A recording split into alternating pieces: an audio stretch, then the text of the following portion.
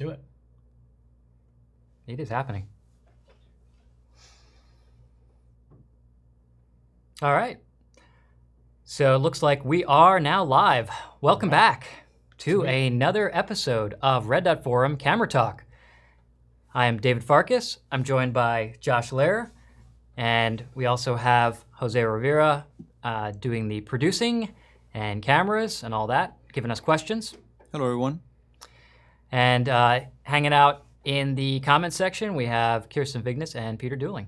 So we got the whole team here. Yep. And what are we going to talk about today, Josh? Well, first, hi, everybody. I'm sure you missed us dearly now that we're on a every 2 week schedule. But the advantage of that is it gives us the opportunity to collect an impressive array of This week, we will be talking about telephoto M lenses from 75 to 135 millimeter. So we'll cover 70 plus years of Leica telephoto M lens design and history and answer a bunch of cool questions. And we have quite a lot to discuss and to cover. So absolutely. Yeah, I'm pretty excited. You know, David and I both are big fans of telephoto in general. David has his favorites, I have my favorites. But this is a particular topic, I think, that we're near and dear to us. For sure. You know, wide angles are fun, Noctiluxes are fun, crazy stuff is fun, but there's something about using a telephoto, especially in maybe what I would call a non-traditional setting. Sure. That really speaks to us, I think, both pretty well. And now, of course, we're lucky enough to have SL2s and CLs and all kinds of cool things you can adapt these lenses to, which makes them that much more usable. And so last week we covered, 16 to 28. This week we're skipping the middle section. And then we were originally going to do 35 and 50. We may now end up splitting 35 and 50 into two separate videos. Yeah, there was some talk about that. So we'll see. We'll see. We if, don't know. If you guys have a strong feeling, if you want us to just talk about 35 or just 50, let us know. Let us know in the comments. Because we don't want to rush. We don't want to skip a bunch of questions, you know, but David and I, as everyone knows, can go on for a very long time. You know? What we lack in brevity, we make up for in non-brevity. The opposite of that. Thoroughness. We're very thorough. Thoroughness, exactly. So, you know, there's a lot of things both in terms of hardware and technique and user experience that go into getting the most out of a telephoto lens, whether it's a 75, a 90, or a 135. And just to sort of reiterate, this will be M lenses. I know there's some great screw-out lenses and R lenses, and we'll probably touch on a couple random things, but this is specific to telephoto M lenses. Absolutely. So, yeah, I think, you know, like Josh said, definitely, and as we're dedicating an entire episode just to 35s and 50s and maybe to, who knows. Yeah. But, you know, they tend to get all the love in the Leica world. And then when people go beyond that, they're like, well, I've got my 35, I've got my 50, what do I get next? Most people say wide angle. They go 28, 24, 21. And it seems that the lovely teles tend to get left out. Yeah. You know, people don't necessarily look at this as their second lens. And a lot of people ask me, you know, hey, what are your most used lenses? And if I look at my catalog of what I shoot the most, it would be 35 and 90, you know, which is maybe not what people expect. I think a lot of people would say, oh, you don't shoot 28 and 50 most? No, really, I think 90 is my second most used lens because it does fill a gap that you really can't replicate with a wide angle. You know, you can only get so close, and I really like detail shots and texture, and what I like to call, you know, scene setting stuff. So even with travel photography, I so often will do details of artisans' hands or faces or look, and it really separates the subject from the background or isolates it from a busy background. And I think that's where telephotos, at least for me, you know, just really shine. Yeah, I would say separation and compression are two words that come to mind when I think about why I use a telephoto lens over a 50 or a 35 or something wider. Because for sure. It does give you a look that you could crop all day, you could do whatever, but it's never going to be the same. Right. You can only get that look with a telephoto lens. Absolutely. And again, just for the sake of this video, telephoto is 75 to 135. Obviously, there's lots of lenses that exist in the world, all kinds of crazy stuff, but this is 75 to 135. So I think we've probably got some good questions that we can answer. We'll give Jose a second to pull up the list. We got some questions we submitted or had submitted ahead of time that we're going to answer. We're certainly going to be keeping an eye on the comments or the sort of live chat here in the video. So keep the questions coming in. We're going to try to get to as many as we can. Yeah, I'm just taking a quick look through here while you're going. Yeah, you can see we got all kinds of stuff. Oh yeah, lots and lots and lots. So all kinds of things. Wow. Nice. Okay. We appreciate it. Everybody keeps tuning in to us babbling on about things. So thank you. Jose, I think, is ready. Why don't you start off with a question? Go. All right. Let's start off with a question here. How does the 75mm focal length compare to the 90mm focal length? You want to take this one? Yeah, sure. All right. So 75 is obviously shorter than 90. The higher number means you have a longer focal length, more magnification. So I think there's advantages and disadvantages of both. And they are very close, and I think in a lot of cases maybe interchangeable depending on where you're starting from. So if you have a 35, you might want to jump to a 75. If you have a 50, you may want to go over 75 and go to 90. I think, just like we talked about in the wide angle discussion 2 weeks ago, what wide angle lens you choose really depends on what your main lens is. And you have a telephoto lens you choose. No, 2 weeks ago discussion. Right. Okay. Yeah, so I'm just referencing back. If you haven't seen that, you can check our previous video. Part one. Part one of the M lens discussion was wide angle. So choosing, because there was a question there of how do I choose between a 21, 24, or 28, and it came down to, well, what's your main lens that you're using? And I think the same applies for telephoto. So generally speaking, if you're shooting a 35, a 75 is a really good match for that. If you're shooting 50 main, then 90 is a really good match for that. But there's more to that story, right? Because I've gone out with a 50 and a 75 because I think they are different enough if that's what you want. So that particular outing, I was using the 75 f2 APO for portraiture, specifically a portrait session, and it just works so well for that. I think that 75 makes, let's say, as an easier portrait lens because you have more comfortable working range with your subject. When you're shooting with a 90, you have to be a lot further back to get that same kind of framing. So if you're doing head and shoulders or waist up, a 90, you're gonna be a ways back. Yeah. Right? Yeah. And that can be a disadvantage of maintaining, that communication and connection with your model. Right. Whether you know them or not. Right.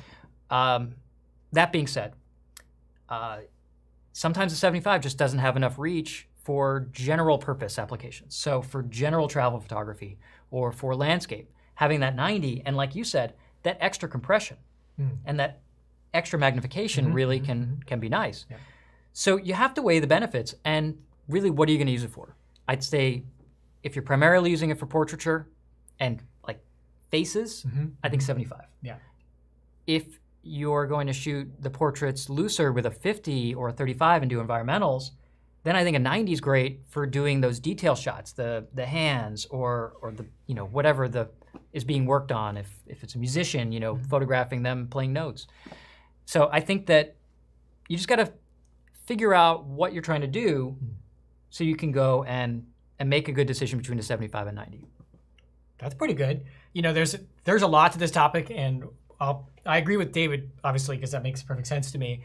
Another interesting reason to choose 90 over 75 is less about the lens itself and more about the viewfinder of an M camera. Because when you pop on a 75 on a modern M, you get the 50 and 75 frame lines, which are very close to each other. And some people find them distracting, or I'll forget. And I'm like, wait, which one am I? Whereas when you mount a 90, you get the 28 frame line. Sure. So that's way out of the way. So you get a little more of an uninterrupted view of the frame lines. There's no mistaking it in that case. Right, exactly. Yeah. You're not going to know. You're not going to be like, which one am I? Right. So that's kind of another cool advantage of using a 90 on an M camera. I will say as well, I find it, even though there's a relatively nominal difference between those two lenses, focal length wise, I can handhold a 75 so much easier than a 90. I can shoot a 75 at a 60th if I haven't had too much coffee that day. That's the key. Right, but at 90, I often find I have to be at a 125th or faster. It's just that little bit of extra magnification seems to make a big difference. And obviously that depends on how steady your hands are and all that stuff. But for me, I can do more slow shutter speed, low light work with a 75 than I can with a 90. So that's a good point as well. Yeah, I think it does depend on a lot of variables, but yeah, I think we've covered that pretty thoroughly. So why don't we let's get on to the next question. Do another question. Since we're on that topic of 75 and 90, how does the 75 Noctilux compare to the new 90 Summilux? Oh, that's a good question. Oh, why don't you head off on that? So there we go. We got them both here today. Now, if you, let me take the caps off here. If you were to look at these lenses next to each other, you actually would be hard pressed to tell much of a difference. Let's see if I can get them on a close-up cam here. There they are. Hold on. Wait. Yes. Sorry, the reflection is. So this is the 75 Noctilux 1.25, called the Noctilux because it's faster than 1.4. And this is the 90 Summilux 1.5, called the Summilux because it is faster than f2. So same basic barrel design. They're only about 50 grams apart in weight. They both have the ability to use a tripod foot, which is pretty cool. So if you want to take the weight off of your camera's mount, this is also handy if you want to try out this lens on multiple cameras and not have to keep taking the camera off your tripod, because this goes on the tripod instead. Handy for testing, like David and I do a lot. Now, these two lenses fall under pretty much the same sort of argument or discussion that David and I just had about 90 or 75. But from a sort of image quality perspective, I have shot these side by side. And what I can say is they follow their namesakes better than you may think. The 75 Noctilux, in terms of the bokeh and the overall rendering, feels more like a Noctilux, in this case, a 50 Noctilux. It's considerably sharper, especially across the frame, as opposed to just being sharp in the center. So performance-wise, it is a step above, or several steps above. Whereas the 90 Summilux renders more like a Summilux. I would say the bokeh is a little bit smoother. It's not as, I don't want to say swirly, it's not as defined in a way. The 75 bokeh is just a little bit more fun. The 90 is a little more serious, a little bit less, or a little bit smoother transitions from highlights to shadows and shapes. So the 90 will also get you a slightly higher reproduction ratio. It focuses down to a meter or a little bit less if you turn it all the way. Here's the 75, hold on. There's the 90. Yeah, 90 goes to about a meter, and the 75 goes to 0.85 meters, so it's a little bit closer. So slightly higher reproduction ratio for the 90, barely. For me, the argument between these two comes down to handholdability and rendering. I like the way the 75 renders. They're equally sharp. They're both insanely sharp. Wide open, stop down. There's no real sharpness difference between the two. I prefer the way the 75 Noctilux renders. I like the way that the focus falls off. I find it just very pleasing. It's not distracting like using a vintage lens, but it's like the best of both. That being said, if you needed the reach, or if you had a 75, let's say APO Monochrom, I'd probably go with a 90. You wouldn't want to have too much duplication. If you had a 75 Monochrom, you probably wouldn't get a 75 Noctilux right away, unless you got rid of the 75 APO. Right. So yeah, I mean, again, very similar barrel design, almost exactly the same. They both take a 6-7mm filter, both about 1,100 grams, so they're pretty hefty. You can see, I mean, it takes up my entire hand. I like them both a lot. I would say, if I had the 90, I'd probably have to have an SL2 to go with it, because that stabilization balances extremely well. You should throw it on there. I will, actually. Yeah. That stabilization is extremely, extremely nice to have when you've got the 90 Lux on there. Let's pop it on this. Here we go. So this is the 90 Summilux on the SL2. We'll get a little close-up shot here. There we go. Nice. Look at that. I mean, it really balances beautifully on here. Yeah, that's nice. And of course, again, having that high-resolution viewfinder makes, I was playing with this morning with the SL2, shooting wide open with the focus magnification here. It's actually quite easy. And I find it easier. Okay, so this is the easiest 90 to focus wide open. And someone would say, well, why? It has the least depth of field. Yes, but it's also the sharpest. Right. And by that very nature, the sharper a lens is, the easier it's going to be in a live view situation to focus, because the point where it goes from in focus to out of focus is much more obvious. It's more clearly defined. So I like the 90 Summilux a lot. This lens is the newest one in Leica's lineup. It came out last year. November, I think. Yeah. So this is still not fully baked in our minds in terms of using it and getting it out in the field. I have to thank Rob and Chris at Leica USA for loaning this to us for this video because we don't have this lens yet. They're a little hard to find. Yeah, we still have people waiting for these. Where the 75 is ours. So it would be my choice. Would be the 75 because I also like that focal length. I find it very walk around friendly. If you like that reach, if you like that ultimate level of compression or that really smooth Summilux bokeh, get a 90Lux. Wow. That was a long explanation, but no, that was great. That was great. Okay. And I would just add the reason I think that it balances so well, both of these lenses on the SL2, is you're looking at that 67 millimeter front diameter. Well, that's the same as the APO Summicron SL range, right? So that lens is sort of mated to the SL2 body, and is designed to balance beautifully. So. Actually, the lens cap, the plastic cap for the 75 and 90s is the same one that goes on the Apple SL lenses. So right, this is the same one. They come just for you, so you guys know. You get the metal little like hat with the felt inside, and you get a standard E67 plastic cap when you buy it. So you can choose how intense you want to be with your cap decision. So these lenses are incredible. They're pricey relative to the rest of the lineup. I know that, but when you actually use one, and you just look at the way it renders compared to any other M lens, it's mind-blowing. I mean, the performance wide open of these two lenses across the frame, corner to corner, is insane. Yeah. I mean, it's insane. For sure. All right. That was a long answer. Okay, next. That was a good answer. Thank you. You're welcome. That's. I think we will be ready for our next question in a second. Again, a little tripod foot, which I removed. So if you look at these lenses and have one, you go, mine doesn't look like that. So yes, because I took off the tripod foot just so that we are on the same page. Handy to have, but I don't always use it. It just depends on my tripod needs for that day. Jose, are we ready for another question? Yes. Okay. Which telephoto M lens has the highest reproduction ratio? Well, that's an easy one. Yeah. Right there. Where is it? This one. He did drop that wasn't my fault. That was actually, rigged. This cap is like totally worn out. That was rigged to fall. That was totally not my fault. So this lens, which is an APO Summicron M 75mm f2 ASPH. You should elaborate on what is reproduction ratio. Sure. Practically first. Reproduction ratio means basically how close to life size an object that you're photographing can be. And that's determined by both the focal length, which is your magnification, as well as your minimum focus distance. So the closer you can focus and the longer the focal length is, and that balance between the two gives you a reproduction ratio. So this is the highest reproduction ratio, more so than a 90, because the 75 here, this is the 75 f2 APO, can focus down to 0.7 meters. The 90, by comparison, let's say the 90 Summicron can focus, which is same, Summicron, can focus down to 1 meter. The 90 Summarit, the 2.4, can focus down to 0.9 meters.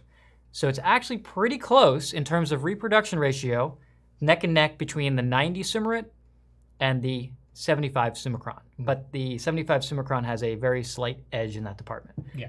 Because even though the 90 is a longer focal length, the 75 can focus just a little bit closer. So if you want the greatest magnification and without using any kind of macro, with no, no macro adapters, nothing. Sans accoutrement. That's right. You'd use this lens, and which is also why it's really nice for portraiture, as I mentioned earlier, because you can get really close to your subject and really get that buttery smooth bokeh that we all love. And this lens is also very sharp, wide open, and it's handy. It's not much bigger than a 50 millimeter. Yeah, it's an E49 filter size. It's a very, very manageable lens. What does that thing weigh? Let's see, I've got it here. 430 grams, which is, in the mid-range of what most of these teles are, mid-range low side, so it's very usable. Yeah. It's got a nice retractable hood. It's a modern digital era lens. Yeah, you can see this one has been, well, they can't see it. I can see it's been very well used because I think your close-up's over there. We use it all the time. So you can show it off. I can show it off a little bit here. There you go. We get a little closer. There you go. This is the 75 Summicron f2. Beautiful. APO. There's the hood out, so you can see that. Yeah, I mean, this is a sweet lens. And again, it's not terribly large. I'll put it next to the 90 Monochrom, which is here. There you go. So you can get a sense of. Well, you got the back cap on one. Yeah, there we go. I gotta get a emeritus comparison here. There we go. So there's the 90 here, 75 there. So it's definitely a little smaller. Smaller, and this is an E55. This is an E49. So smaller in all dimensions, and it weighs good less. So.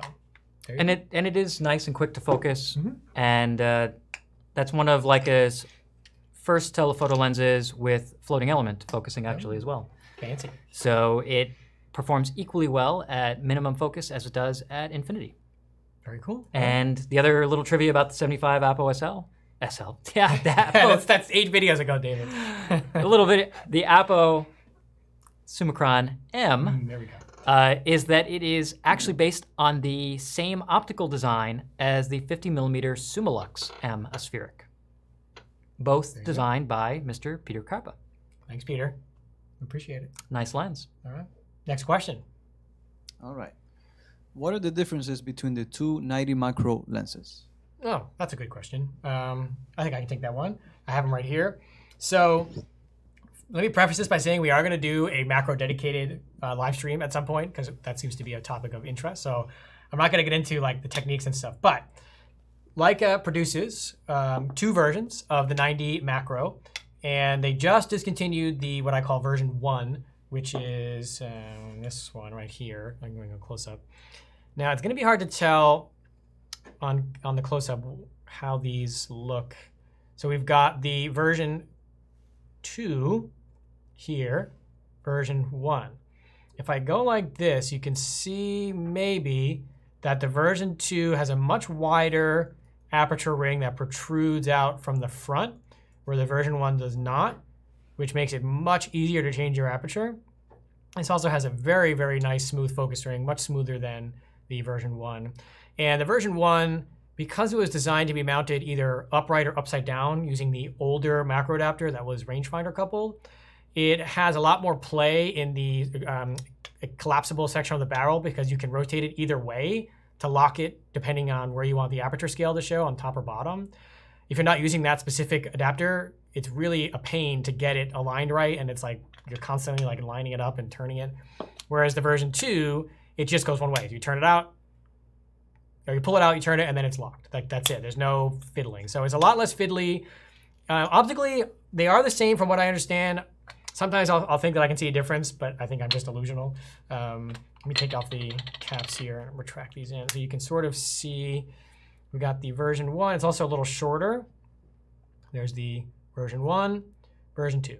So ergonomic improvements, barrel improvements, construction improvements, and of course, you could never buy the 90 macro version 1 by itself. It always came as a kit, unless you got it in silver chrome, which is a pretty rare piece. Here we go. This is the 90 macro version 1 in silver chrome, meaning it's a brass barrel. And let me take the cap off here. So this, of course, has all the same design features, or lack thereof, as the version 1, except they don't make a version 2 in silver. They made limited production of the silver one for the version 1, and it came by itself.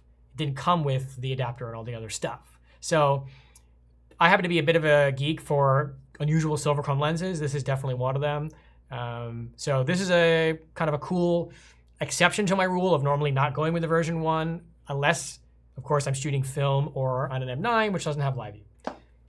There. I think that's it. We'll go more into this when we do our macro video, but that's basically a pretty thorough. That was a good breakdown. I think so. I mean, of very course you would. specific, but you know. Yeah. All right. What do we got next? For the 5 people that want to know that. Well, you're welcome, 5 people. There you go. There we go. Put these down. What would I use the 135 APO Tele for?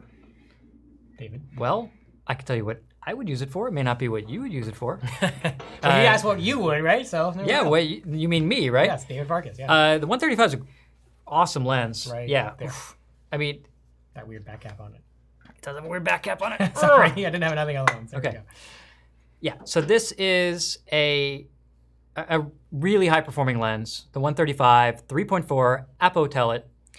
And what would I use it for? Well, oh, that's interesting.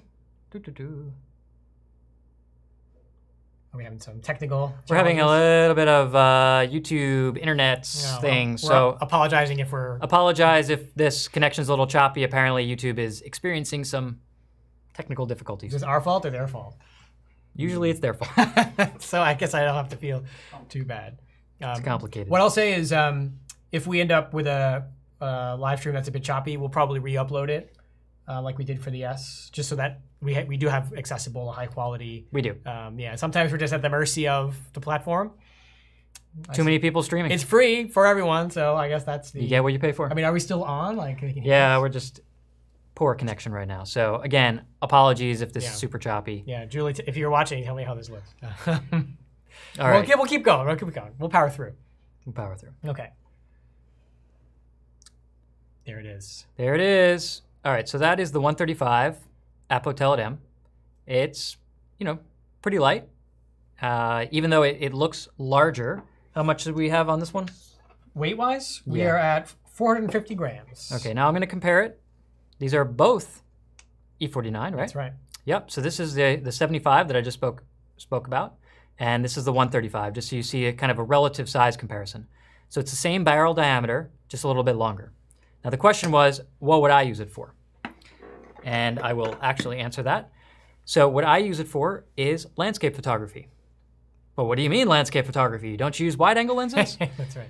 Yes, but telephoto's really nice for, again, what Josh mentioned at the start of this, compression. I find the telephoto lenses, starting at around 90 and getting a little better at 135, is if you're shooting, let's say, mountains. What's really nice is being able to get all those mountains at different distances to stack, and it almost becomes a single unified design. In terms of, you know, imagine like the Smoky Mountains or the Grand Canyon. So these are really good for distant landscape applications. I don't use the 135 much for close-up work. I would say mainly I'm just using it for things that are far away. So either landscape or urban landscape, cityscape, things like that. What about you, Josh? I mean, for me, I think detail shots are really nice with the 135. It's got razor-thin depth of field, wide open. As you get at or near minimum distance, you got to be on it. I would say I'm on a tripod, or I'm focus bracketing, or I'm using a EVF or VisiFlex or something, or I'm on an SL2. But I love the way it renders wide open. It's really an easy lens to hold. It's not terribly heavy, as you said. It balances well. It's just kind of long, but it's not unwieldy, at least in my experience. No. And so I think it's a bit of an underrated lens, but very much so. One that, you know, one that we like. So yeah. Okay. Well, hopefully our audio is still good. If our video is breaking up, chop. That's fine. It's just we're at the mercy of the platform, as I said. Oh well, that's okay. This is throwing us off. I'm throwing off our rhythm now. No, let's keep going. The people want questions, and we have answers. Jose. All right. Can you talk about the 90mm Thanbar? Sure, we can do that. So Leica reissued. They started with the 28 Summarit, basically a reissue of an older design, and they continued that theme with the 90 Thanbar 2.2, which unfortunately I tried to get for this video. Thank you, Albert, but alas, it could not get here in time. No one's fault, but I said we got one right here. Yeah, right. Yep. Can't see it though. But I've shot with it enough to know, what it renders like. So if you want the ultimate vintage look in a modern barrel, 6-bit coated, modern lens coatings, modern construction, with a warranty, Thanbar. Because it's really, really hard to get that rendering or to get that look in post-production. You'll be agonizing over it. And it's a brass barrel lens. It's black paint. It comes with a really cool silver chrome brass rear cap, which is kind of fun. And you have this cool center filter that can really, make it even more magical and wild. On Red Dot Forum, when Leica launched the Thanbar, we do have a bunch of sample images as well. If you want to see, maybe we can probably pull it up. I am going to pull it up right now. So the Thanbar is a lens that give me a second. You wouldn't use it every day. A lot like the Noctilux or any of these other really exotic, interesting, or specific lenses.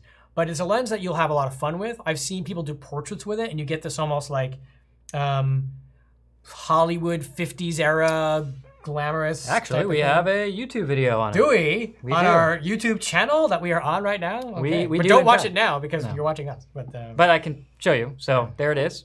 Hey, there it is. we have a look at the Thanbar. So that's actually the lens right there. And I'm pretty sure I have this muted, but I can try to... Well, that is me. Hey, you look so young. I do. What was that? It wasn't that. It 6 months ago? Yeah, I was like, what was that? Anyway, so there's a cool, but do we have any sample shots in this post here? I'm looking through. Probably not here, but I think the launch post we do. We should have had this pulled up. Oh, it's 6-bit coded. See, there we go. Yep. Yeah, I'll... Yeah. So the Thanbar, it's a detentless aperture. It is a fascinating lens. If you've never tried one. There we go. If you've never tried one and you have the opportunity to get your hands on one, just play with it. Oh, yeah, look at that. That's wild. It's not for everyone. It's almost like a paint, like an impressionist painting. It's not for every day, but wow, it is something else. It is something else when you nail a shot. Go to that one right there. All this swirliness, look at that. I love that. Again, it's just something different. And that's out of camera. There's no like filter. Or, That is the filter. There's no like post-production filters. No. That stuff. That's just the character of the lens. It is something very unique. So yeah, that is the Thanbar. It really it transcends a photograph and almost becomes a painting. Yeah. And you say, oh, but it's Photoshop. It's like, no, this is not Photoshop. Everybody always camera. gives us a hard time. Like, I want it to be out of camera. I want it to be perfect. Well, here's your chance to look very unique out of camera. Very much so. Basically, no post-processing. So, yeah. That's it's wild. A unique lens and a good question. And check out the video if you guys have a chance. So I think we're almost ready for another question. Hopefully our stream is carrying along. Yeah, poorly. Poor. Oh, wait. And excellent. It's just bouncing around. It's bouncing. Yeah, sorry, everybody. Sorry, guys. Again, not our fault. Totally absolved of all responsibility. How are we doing, Jose? All right, let's go to the next one. All right. What do we got? All right.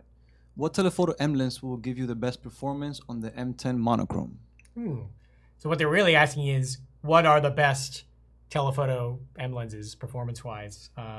David, are you troubleshooting? You want me to take this one? I'm trying to troubleshoot. Okay, that's fine. Go for it. David is being the IT guy right now. I appreciate that. So, okay, what we're really asking here is what lens is the sharpest of all the telephoto lenses? So here is, in my opinion, in order. I would say the 75 Noctilux and 90 Summilux are basically the same, followed by, well, I would say the 90 Macro. Yes, the Macro Elmar M 90mm f4 is insanely sharp. We're only talking about sharpness here. We're not talking about bokeh or blah, blah, blah. Then I would say the 90 APO, but maybe stop down 1 or 2 stops because that lens is really 2 lenses. It's like a magical, beautiful, dreamy portrait lens, and you stop it down and it's like razor sharp. 75 Summicron is going to be right up there as well, the one David just showed, and everything else kind of falls underneath that. But I do think that the 75 and 90, 75 Noctilux, 90 Summilux, wide open, insane. Stop down, insaner. But I'm telling you, I don't think that's a word, Josh. More insane. The 90 Macro, the version 2 especially, corner to corner sharpness, wide open at f4. I know it's only f4, but whatever. On an M10 Monochrom or an SL2, I shot with it this morning. I was shocked. It's got resolution for days. Really, how good that lens is. Sure, it's not a lens you'd use for certain things. It doesn't have a lot of magical whatever, but if you just want something really, really sharp, and you don't want to buy a 90 Summilux, buy a 90 Macro. I mean, people think it's called a macro. It has to be only for macro. Like, no, it actually is a good lens, an amazing lens. 90 APO again comes after that, only because to get the 90 APO to be as sharp corner to corner as the macro, you do have to stop it down to about f4. At f2, it is incredible. It's beautiful. It's sharp in the center, but it does fall off quite a bit, which is part of its design. It's part of its rendering. It's not. I have no problem with that. But it definitely is not as outright sharp or high performing on an M10 Monochrom as the Macro Elmar is. And also, I don't want to discount the Summarit, which of course they don't make anymore. The 90 Summarit 2.4, which is a stellar performer on the Monochrom. I like it a lot. And it's small and it's light. And pre-owned, they're not that expensive relatively. No. So that's usually when someone says, okay, I want a telephoto lens, but I'm not using a lot. I just want something that's really capable that, I don't necessarily want to go for a Cron or Noctilux or Summilux. What can I get that's going to be a good 90? It's not going to be too big, but it's going to be good. And I'm like, 90 Summarit. Yeah, and what's interesting too is the 2.4 version of the Summarits come in black or silver. So if you've got a silver M10 or a silver M240, I think these are both 90s. Yes, so these are the 90 Summarit in black and the 90 Summarit in silver. So that's another cool, to get a 90 Summicron in silver, you've got to hunt on the used market, and they're super rare and they're brass, they're heavy. I showed the 90 macro in silver, but that is the version 1. They don't make a version 2 90 macro in silver yet. If anyone at Leica is listening, make one for me. So anyway, that's another cool reason to get the 90. So sweet. How are we doing over there, Jose? Are we ready for another question? I'm ready. David, are you ready to answer one? I am. I'm doing all the work here. I am. You're not doing. You're just playing solitaire over there. I don't know. Minesweeper. Oh, that's right. That's right. Minesweeper. All right, what do we got? Hopefully, we made a little bit of a change. So hopefully the streaming quality improved a little bit. Yeah. But keep us posted, in the comments. Like we want to know what's going on. Yeah, listen. If anybody's like, we can't understand. Let's see. I'm actually curious right now. Okay, let's take a look. This is a little bit unusual for us. We don't like to break the rhythm, but I also do want to know how things are looking. Okay. People say it looks all right. Let's not get distracted. Let's keep going. Jose, what do you got? All right. Let me see. What did Leica change between the 75 and 90 2.5 and 2.4 lenses?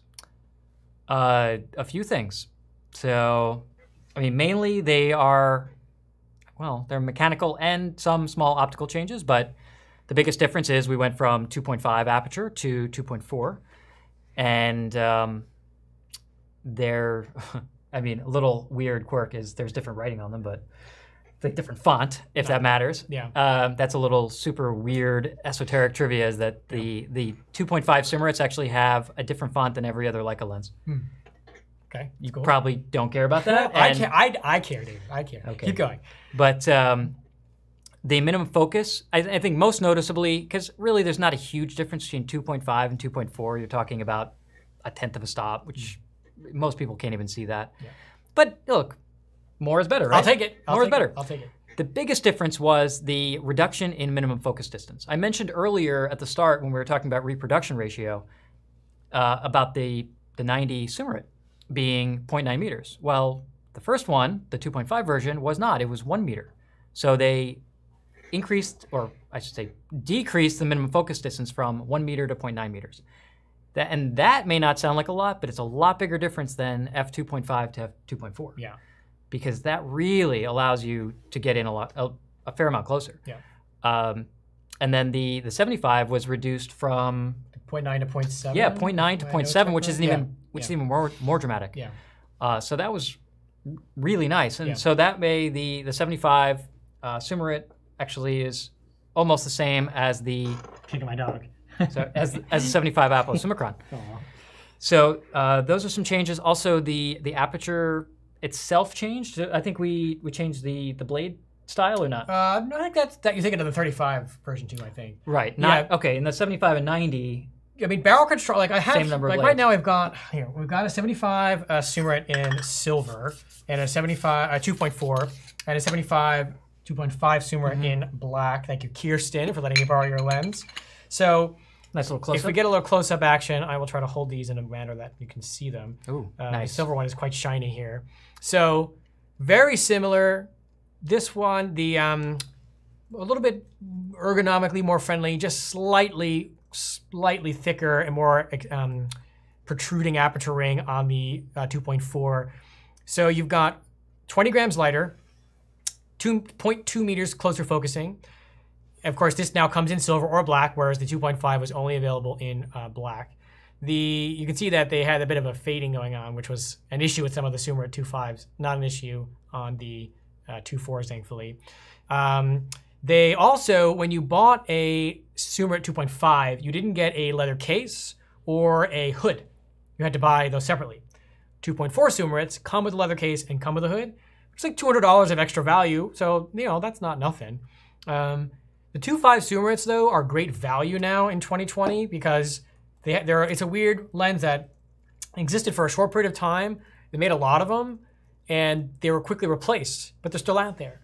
So really, value-wise, the 2.5s are probably the best value dollar for performance in M lenses right now. I mean, performance is quite good, but I don't know if I'd be willing to give up that extra, that closer working distance. That's true. I think it depends on what you find, and everyone's budget is going to be different. Some people, if you're looking to get into a lens for $1,000 but get a modern lens, you can do that with a 2.5 Summarit. That's true. That's true. You really can, which is I think probably I'm sure there's some question down here that's going to be asked, but I would say let's kind of pre-guess this question. Okay, well, what about a more vintage 90? A 90 Tele Elmars, for instance, you know, versus a 90 Summarit. If I can get them both used for $950. Right. Well, you know, I think I know what I would go with. Right. I mean, a lot of that depends on what camera you're using, and also the reality is a 90 Elmars, Tele Elmars, they're good lenses, but it's hard to beat a modern lens in terms of sharpness and performance, corner to corner, and nice even fall off on a digital camera. If we're talking about maximum performance, you know, I joked about this with you earlier today because what I always do before these live streams is as I get up, I get the tripod out, and I just put every single one of these lenses against each other because I want to have a fresh take on how these all compare. And it starts off, okay, all I'm thinking about is image quality. But what you realize is you noticed very quickly the usability differences between even lenses that are 10 or 20 years apart. How Leica improved the aperture rings, the feel of the focus, the throw of the focus, the way the lens mounts on the camera, the readability of the aperture and focusing scale. All of those things dramatically change. So usability-wise, the ergonomics and the mechanics, they've come so far, but it's hard to realize that until you actually use 4 generations of a 90 at the same time. Yeah. Right after one after the other. And you're like, wow. Doesn't everybody do that? No, I don't think anybody does. So I do enjoy using the vintage or pre-current 90 2.8 lenses. They render in a fun way and they're great values and they're small. I'll ask you a question, David, because I know the answer to this. So you've got a favorite 90. I do. Why don't you tell us about it? I hand it to you because I already know the answer. This is my lens. This is a one of the, what do I categorize this? One of my from my cold dead hands lenses. Yes. Now, what is it? It is. I'm waiting for my close up here. There we go. Ooh, pretty. I mean, mine's a little knocked around, as you can see. Well, because you use it. That's what I do use it. What it's made for. And I've had this particular lens for, trying to think, I don't know, 15 years maybe. Wow. So it's held up pretty well. They made this from, just for reference, from 1990 to 2007. I would say 2006. Well, you're lingering around. Yeah. So this is a 90 Elmars, and it's just an amazing lens, 90 Elmars M. Not APO, not a spheric, not anything. And Elmars means it's a 2.8 maximum aperture, and it has a minimum focus distance of 1 meter. And it's just a really nice lens. Image quality wise, I've shot with the 90 Summachron. I had a 90 Summachron, APO Summachron. I have this. I've used the 90 Summarit, and actually, the reason that this was discontinued in 2006 is that the Summarit range came out when the M8 was introduced. So this, I think at the time, was a $1999 lens, so $2,000 lens, and it came up against Summarit, which was $1,600. And Leica quickly realized the lens was half a stop faster and $500 cheaper. And lighter as well. And lighter with quicker focusing turn and all that. Yeah. So the Elmars was phased out. But I held on to mine, and I've never regretted that. It's just a beautiful lens. It handles great. It's obviously held up remarkably well over the years of many use. I actually have 2 of these. I have one in silver as well. Yeah, silver chrome. Silver chrome. Brass barrel. Yep. Super rare. Yep. Beautiful. Oh, yeah, I should have probably grabbed that before the live stream. No, you don't. It's sitting like 15 feet that way. Away. That's okay. It's not hiding. I know we can exactly talk about it. So, yeah, I have 2. I don't use the silver chrome version much because it is very heavy. It's noticeably heavier. But I love this lens. It's nice and sharp where it counts, and just has amazing, smooth, buttery bokeh. I don't feel, and I never felt that I was giving up too much versus an f2 lens. If I didn't have this lens, and I, don't have 2 of them, I would definitely go with a 90 Summarit because it's that same philosophy. And I like that this is not so big. It's 46 millimeter front diameter, which is the same as a 35 Lux, which I also have. So I'm able to share filters between the 35 and the 90 if I do use filters. Yeah, not much to say. It's just a great lens. Yeah, the 90 Elmars is an interesting lens because it's built like a more modern lens with a retractable metal shade and It's ergonomically much like a lens you would buy new, although the shade is a little finicky on David's, but that's because he beats the crap out of it. Well, it's non-locking. Yes, yeah, it doesn't lock, but I'm testing it today. It does render very nicely. The corners are not as sharp as a modern lens, so it's not for landscape wide open, but it really is a nice balance of modern construction, but I don't want to say a vintage, but really a retro rendering with still very sharp in the center. Yeah. Chromatic aberration very well controlled. It actually, yeah, it's been underrated for a long time, but they're starting to creep up in value now because people are realizing that it's a good value. It is quite dense. I mean, we're talking about 410 grams for that versus How much for the silver? Yeah, I don't want to know. 346 grams for Right. So that's a 15%. It's noticeable. 10, whatever, I can't do math. 10 or 50% weight difference, which, you know, we're talking about small lenses, so you do feel it. But yeah, it's a nice lens. Well, I'll say this. Yeah. I tend to use it in one of two modes. So if I'm doing, and you talk about corner performance, and here I know we're all after that last, you know, nth percent of performance. Certainly I am. I mean, I'm as guilty of anybody. That's all I do. Yeah. So why am I willing to sacrifice on this lens? So the reason is, and you made a very specific statement, wide open corner performance. So here's the deal.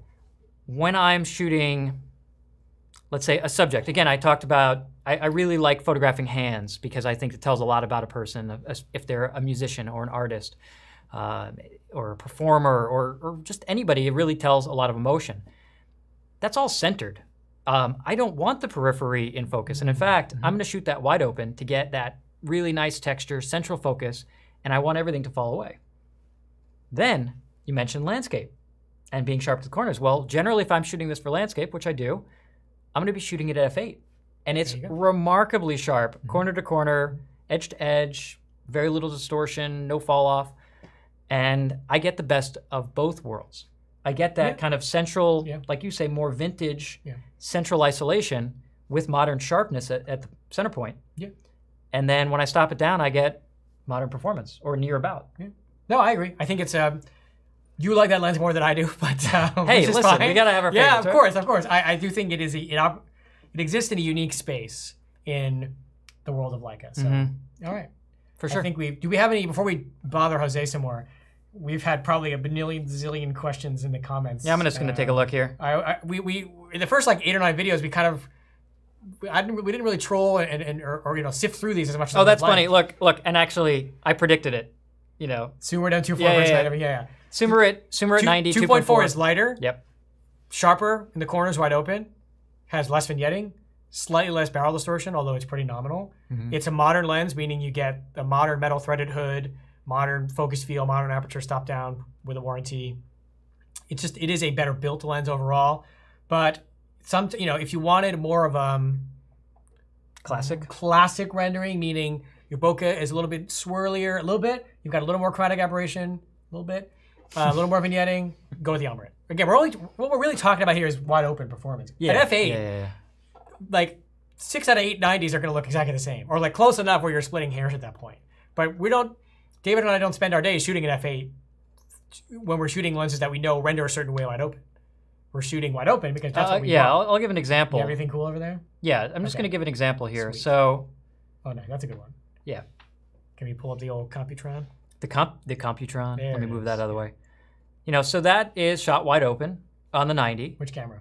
That's an M10. Okay. Yep. So this is M10 with the 90 Elmars, shot wide open, and you can see it's, you know. Now, okay, so now look at that. Like I'm pointing like they can see me. You have center. Look at that. Now go to the corner of where the little, keep going, where the lights are. So you see how they're slightly elongated, and you can actually see the shape of the aperture blades. That is one of the telltale signs of a lens that's 1 or 2 generations old. Because as Leica's barrel or lens design has gotten better, those would become more sort of perfectly circular. Yeah. They would have a smoother fall off, which I'm not saying is good or bad. It's different. But that there is a hallmark of the rendering of 1 or 2 generations prior. But center is beautiful. Zoom out again. Yeah. Yeah, and then the and overall. you can start to see a little bit of vignetting in the corners there. especially in the bottom left. But again, Yeah, that I helps can see it isolate right the here. subject. Yep, I mean, that's right there. part of the lens's character. So nice shot. Yeah, Very so cool. that's, and then the same person, we're talking about hands, right? Yeah, well, here we go. I like that one. Okay, and there you go. So that is kind of what I'm using the 90 for. This was some, photojournalism type stuff. So I was trying to capture her emotion because she just actually lost a competition, a sheep shearing competition. Oh, as one does. I mean, that's a big thing. But you can see, the remnants of the wool on her shirt, and you could see that kind of tightened, mood and that thoughtfulness on her face. Yeah. So, Cool. so that's kind of a neat thing. And then it's also good for, let's say, where you want compression. I don't want compression there. No, but something like that, where this is not something you could necessarily shoot with a wider lens. Right. Well, you wouldn't. You probably wouldn't want to to because you want to get that close. Yeah, right up Oh, my someone's goodness. bottom. All right, let's. You get the idea. Yeah, let's keep moving though. I want to make sure we get to all the questions. Anything else good in the? Let's see. Someone says, and this is a good one here. I think it's on our. Someone else had. Well, actually, here's another question that I was thinking about before we started this. Okay, Right. go. So David, no relation, and says, David, have you used the 75 or 90 on your CL? Ooh, yeah. And what do you think? I think a lot of things. Yes, I have used my 90 on my CL, which makes it a 135, which is really good for long telephoto landscape like you'd use the 135 for.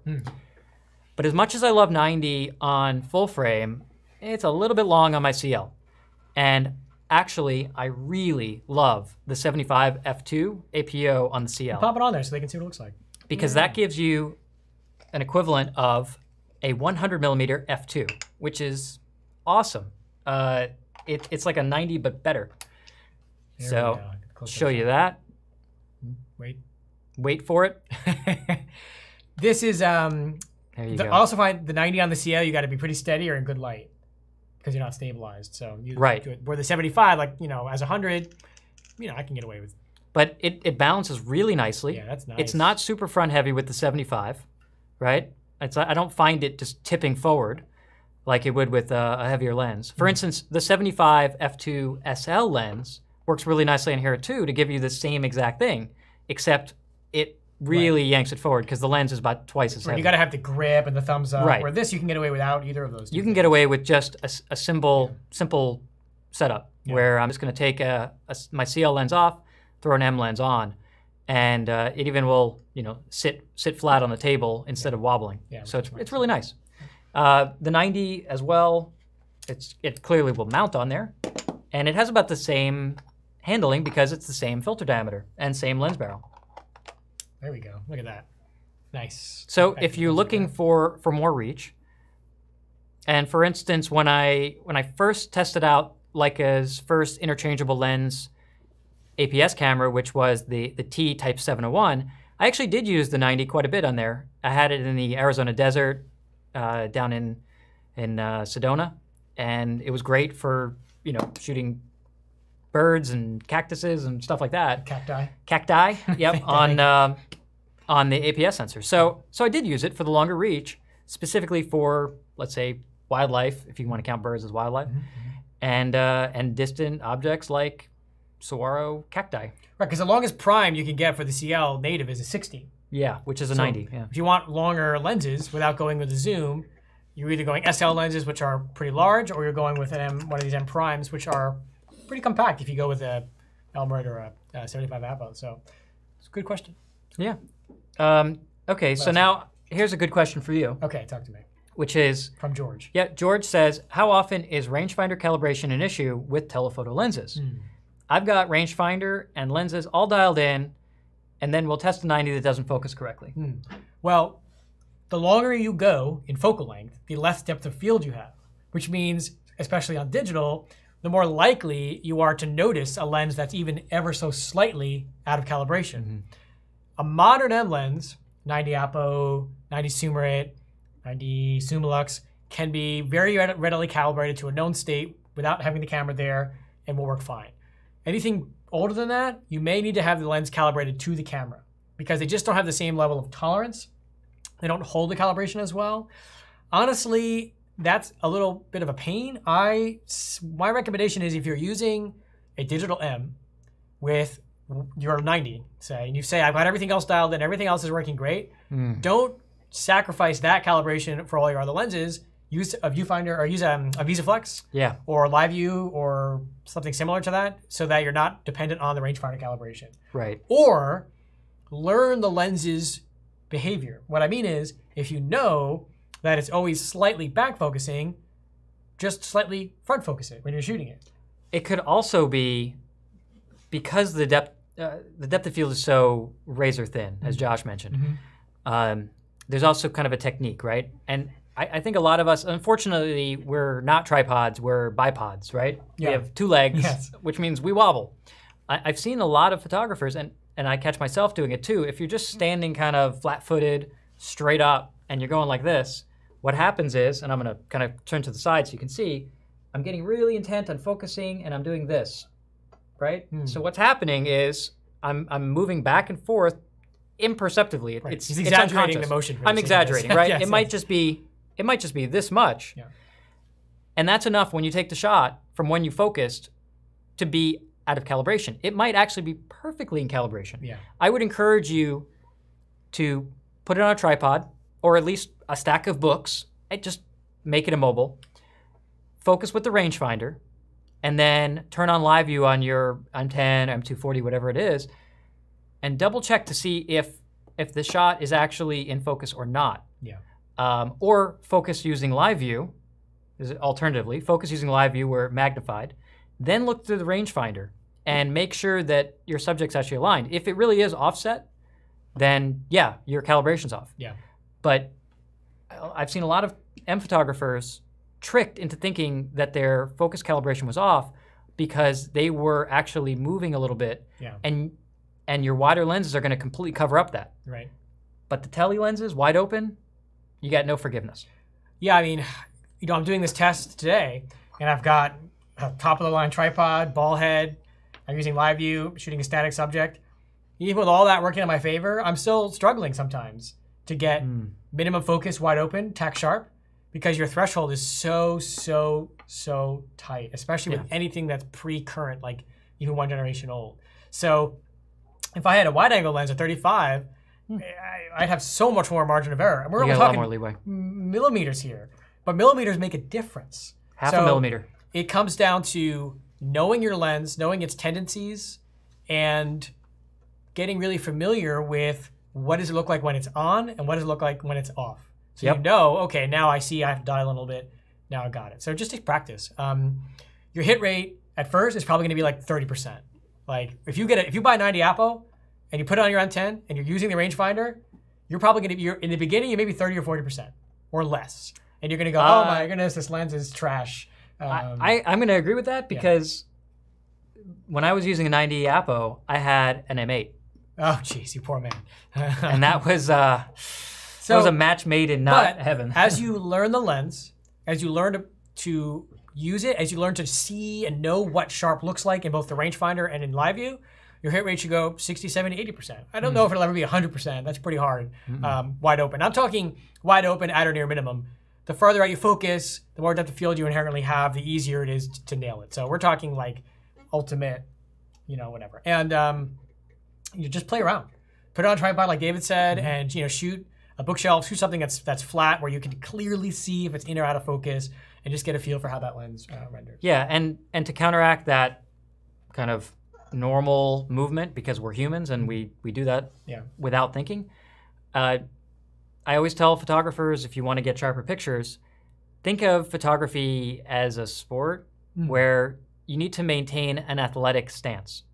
This seems totally unrelated to tele lenses, but if you want to improve your technique, keep your knees slightly bent, lean slightly forward, and put one foot slightly in front of the other. And what that's going to do, just like you were ready to hit a golf ball, hit tennis, a tennis ball, returning a serve, what that's going to do, putting you in that ready position when you're shooting and leaning into it, it's very hard to actually wobble forward and back. So your body would actually have to work aggressively to wobble, rather than when you're standing straight up, you have this propensity to just kind of go. But if you can lower your center of gravity, lean into it to take that kind of aggressive posture. And you'll see, listen, you'll see a lot of photojournalists shooting that way and sports photographers, they really are in it, right? They're engaged. So if you're engaged and athletic, I think also that'll really contribute to getting that hit rate a lot higher on some of these lenses that have a lot tighter tolerances. Yeah, absolutely. I want to, what Anthony's talking about right there. Oh yeah? I want to talk about that right now. Okay. So it's not really a question, but we can Yeah. Okay, well, Anthony says, any Summilux M75 talk? And the answer is not yet, but shortly when I can get my hands on it. So I have to be first grateful to David, who's watching this, not this David, for loading me your 75 Summilux for this video of my testing. I appreciate it. Now, 75 Summilux 1.4 is a lens that I think is both misunderstood and overly glorified sometimes. This is an interesting lens. Now, they made this for quite a while, up until relatively recently. You could get one of these in a silver box and it's 6-bit coated and a modern. And this lens has developed a cult following because, and I think this is because there are not a lot of telephoto lenses that give you a real bokeh, like a vintage, super shallow depth of field, vignetting magic. When you think about it, I mean, this is the first 75 they ever made. So everything since then is what I would consider a modern 75. 90s from this period were maybe f4, f2.8, maybe a pre-aspheric f2, which wasn't really much. So being a 75 millimeter and also being a 1.4 means you get an incredibly shallow depth of field. Your focus is moderately sharp in the center at 1.4 and then very quickly falls off. It's really, really, really unique.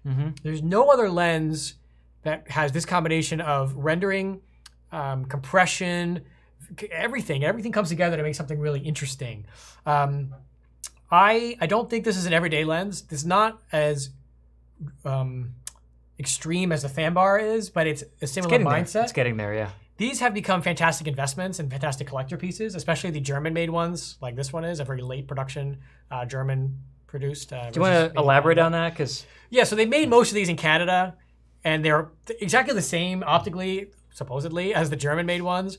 But because the ones that were made in Germany were the later production ones, there's that stigma of being made in Germany. Right. They do tend to have, or they do have a higher value on the resale market than the Canadian equivalent, even though optically they're the same. And in fact, they were designed in Canada. Yes, by Mandler, yeah. Yeah, so these are Walter Mandler design. Yeah, so, you know, I don't know if I would personally spend the money to get a 75 Summilux right away. For the money these cost now, you can buy a 75 Summicron and have money left over for a 90s Summarit, really. But if you are really, really interested in a telephoto M lens that's going to give you both a vintage look and also a very, very soft, quick focus fall off rendering, this is really the only one that's going to do it. Because the 75 Noctilux is it's a lot sharper in the corner than this is at the center wide open. I mean, it's by a lot. And it's half a stop faster. And it's half a stop faster, yeah. So certainly plenty of character. You know, it's a 0.8 minimum focus distance, 0.8 meters, which is pretty good, very good. Yeah, I like these. They're different. They have a nice retractable hood. I mean, it's a nice blend of modern and still vintage. Let me take off the cap here. This one is 6-bit coated, which is pretty nice too.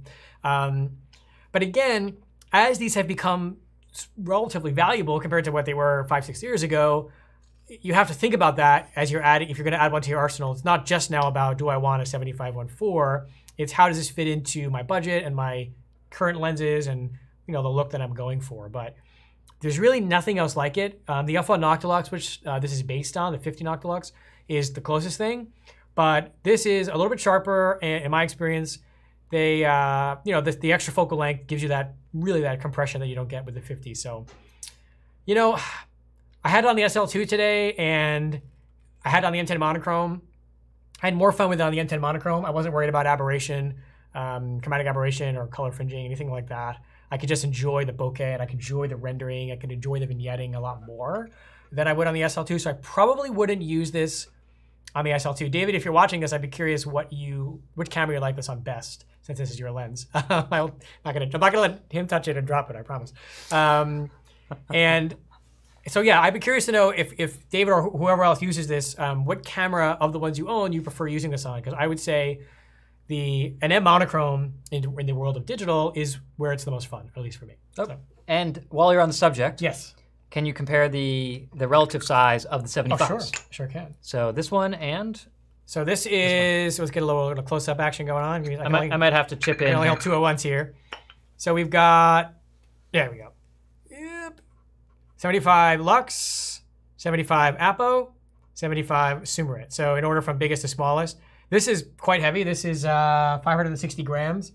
This is 430 grams, and that is 325 grams. So considerably lighter as you go down the range. Just show them the fronts here.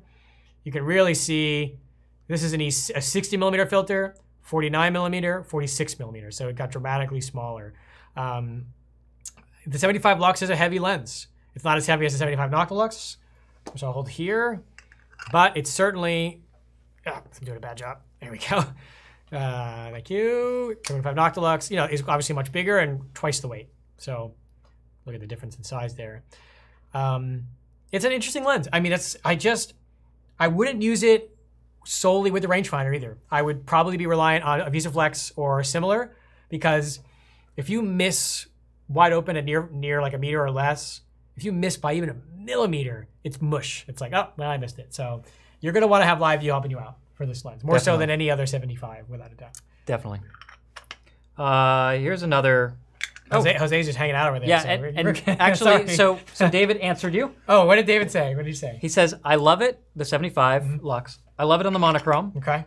At f4 on the beach, it is incredible drawing. Oh. It also is great with film at 1.4 because it's more forgiving with the depth of the negative, right? The grain and depth. Yeah. Yellow filter, I assume you mean. And yellow filter on the M10 Monochrom for a little extra contrast. Yeah. Well, and yes, on the VisiFlex, he's given a thumbs up, like, yeah, got to use a VisiFlex with it. Yeah. So that's from the owner who actually loaned the lens. Yes, so thanks, David. Appreciate getting back to us right away. Yeah, that's awesome. Very cool. All right, let's keep moving on. What else we got? This is actually, Jim's got a really interesting question. Okay. Which is, if you own the SL2 and the 24-90, so far so good. I like where this is going. This is a good setup. Would you buy an M lens, and would it render different, or will a 75 or 90 Summachron SL be similar? You can take this one. Ooh, okay. Right off the bat, the 75, 90 Summachron APO SLs. I know we're not talking about SL lenses, but go to our SL video to get more. Go to the SL video about that. Yes. But those are going to be sharper, higher resolving, everything, less distortion, less chromatic aberration, less everything than anything on this table. They are the latest and greatest in terms of technology that Leica has in optics, and probably more so than anyone else. The APO Summachron SLs are the current standard. There really is nothing better at this point. That being said, maybe that's not what you want. Maybe that's not what you need. In fact, I could tell you that, let's take the APO Summachron SL 75 millimeter versus, say, the 75 millimeter APO M, or the 75 millimeter Noctilux 1.25. I think both of the M lenses would probably be better for video if you're shooting people, because they're going to be more pleasing in terms of the skin rendering. Let's say for cine applications, this lens is incredibly hard to beat, even with dedicated cine lenses. This is awesome. I've actually tried this for video shooting people, and it's awesome. So if you're using your SL2 for video like I am, yeah, there's a great reason to use an M lens, because you're not always looking for that extra resolving power. Think about this. Video, 4K is only 8 megapixels. You don't actually need the same level of sharpness that you do for 47. So it depends on your use. But yes, if you're just after highest resolving power and the least amount of aberrations possible, the SL Prime is going to get you there. And I think the 24-90 at 75 is already going to be so good. Better than any modern 75, it's short of the 75 Noctilux, I would say. And that too. So I think there's a pretty good reason to get, say, I mean, I would cut the difference. If you're not looking for the budget of the Noctilux, Yeah. personally, I think this, also look at the size of this. Yeah. Yeah. I think the 75 APO M makes for an incredible addition to an SL kit, both for video and stills, and for portraiture. I think this is really nice. Nice. All right, why don't we let Jose do some work?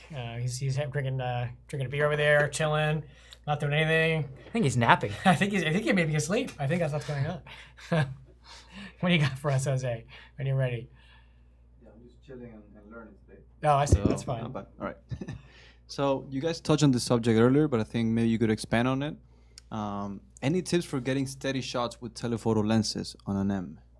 Sure. Well, I gave, if you want to rewind the film 10 minutes, I was explaining getting into that more athletic shooting posture of, separating your feet a little bit, bending at the waist, bending your knees slightly, and leaning into your shots. And then I'm going to let Josh talk not just technique, but hardware. Actually, hardware. And while you're setting that up, I'm going to give one other tip for getting sharper pictures. So we've got the stance, and that's going to stop this motion. It's also going to lock you down to be a little steadier, that you can hand hold slower. But that being said, there is no substitute for shutter speed. So true. And my tip is this: embrace and love auto ISO. Auto ISO is your friend, especially when we're now getting to cameras like the M10 and the M10 Monochrom that shoot ridiculously clean at 64, 8,000, 10,000 ISO. Okay, no longer are we limited by film where you were shooting 200 speed film and you have to shoot super slow or super wide open. Here's what you can do. Set auto ISO, and you can dial in your minimum shutter speed to a 250th or a 500th. Do they call it maximum shutter speed? It's like the verbiage always confusing. The verbiage is a little you weird. Should say it, we should, because I get this wrong all the time. We should be right before. I'm gonna check that. Yeah, because I always would never remember. Okay. Maximum exposure time. It is maximum exposure time. Yes. Which is another way of saying your minimum number. But maximum meaning in this translation, the longest shutter open period, which is the smaller number. So what I'd suggest for using a 75 or a 90 is go to 250th. And if you really want to make sure that you're sharp, if you're subject moving or if you're a little bit shaky and had maybe a few too many coffees at lunch, you can set it to 500th of a second. And in daylight, you're still going to be shooting at pretty low ISO. And what a lot of people don't realize is you can use auto ISO both with aperture priority mode on the M as well as full manual. So you can, let's say, you don't want to have to be changing your maximum exposure time setting in your ISO menu. You can actually set 500th on the dial, set 5.6 or whatever aperture you want to use on your lens, and be an auto ISO. And what will happen is the camera will actually raise up your ISO to give you the correct exposure. Yeah, it's which sort is of pretty like cool. It's shutter priority and aperture priority at the same time. At the same time. It is. I mean, that's what it is. It's like it's like the perfect balance of getting to control aperture and shutter speed without having to always be changing your ISO. Like you're basically guaranteed the correct exposure, short of some ludicrously massive swing in light.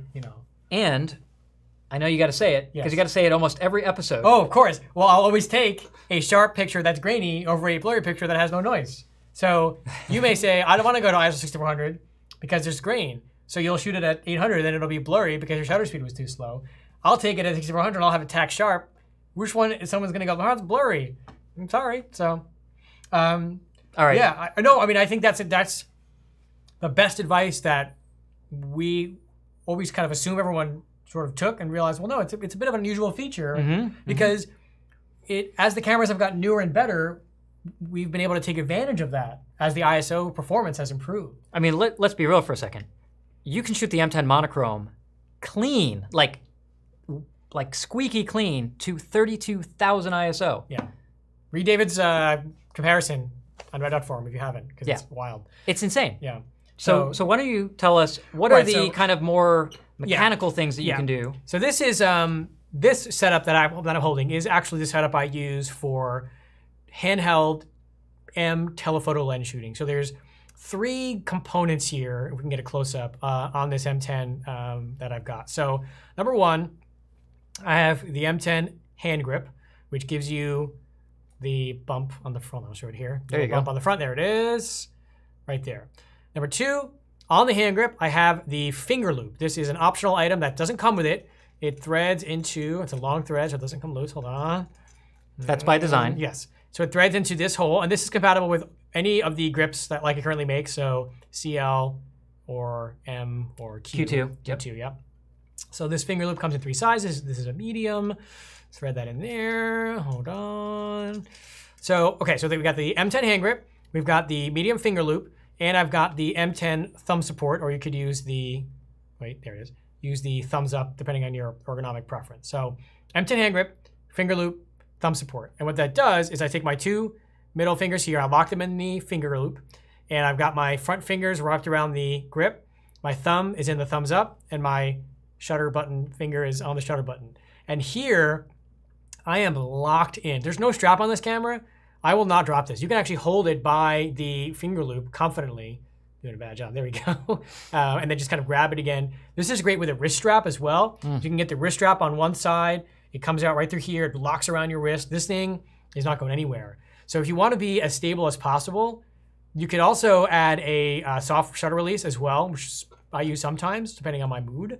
That'll really help you as well. So these 3 pieces, or if you don't like the finger loop, these 2 pieces, the grip and the thumbs up, are going to give you the ultimate sort of grip, because depending on the size of your hands and just the way your hands hold the camera, everyone's different. You may find that you just can't get as firm a grip as you want, or your fingers are kind of like they don't know where to fall. So this setup is going to lock you in. Yeah. And you're going to be that much steadier when the camera's up to your eye, because your hand is just there. Every finger is doing something. Every finger has a foothold or a finger hold. A finger hold? A finger hold, if you will. So grip, loop, thumbs up. Now, I will say there's only one drawback to this, which is? Well, you can't use the VisaFlex. Right. But let's back up for a second. Let's say you loved having the thumbs up or thumb support because of the grip it added, but you also want to use the VisaFlex. The hand grip and the finger loop, maybe they don't quite, can I grab that VisaFlex? Maybe they don't quite make up for having the thumb support out on the camera, but it's a nice way to have grip and to have the VisaFlex at the same time. So I'm not giving up all my grip. I still have the hand grip on, and I've got the VisaFlex as well. So this is a good compromise if you want to have both. So definitely. Well said. And why don't you explain also those finger loops? They come in 3 sizes. Yeah, I mentioned that quickly, but I'll elaborate. Small, medium, and large. This is a medium. You should try them before you commit. But small is pretty small. Yeah. I mean, most people go for medium. Yeah, medium. Yeah, depending on the size of your hands. My hands are normal. Average. Yeah, so slightly larger than average. Yeah, whatever it is, it's and there's still room in here for my fingers. So, you just gotta feel. You gotta try it. It's the only way. So again, this setup for me, really nice. Anyway, what's great. Next, any good questions in the comments before I bother Jose some more? Put this over here. I got a couple of questions. All right, fire away. Is lens calibration more? Oh no, I think we already touched on that. Yeah. Let's see. Do all M cameras have 135mm frame lines?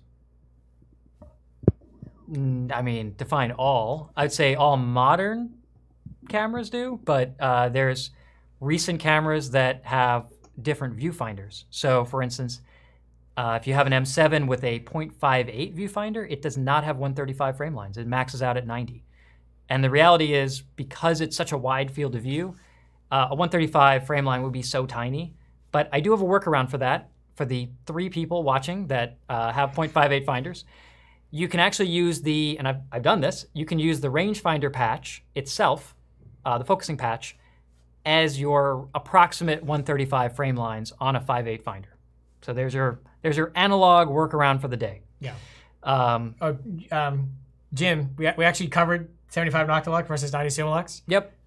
So rewind or when we're done, and you'll see I talked about it quite a while. So sorry, that was a comment. Yeah, I just like I didn't want to forget to mention it. So yeah, basically all the modern M10, M240, M9, they all have 135 frame lines.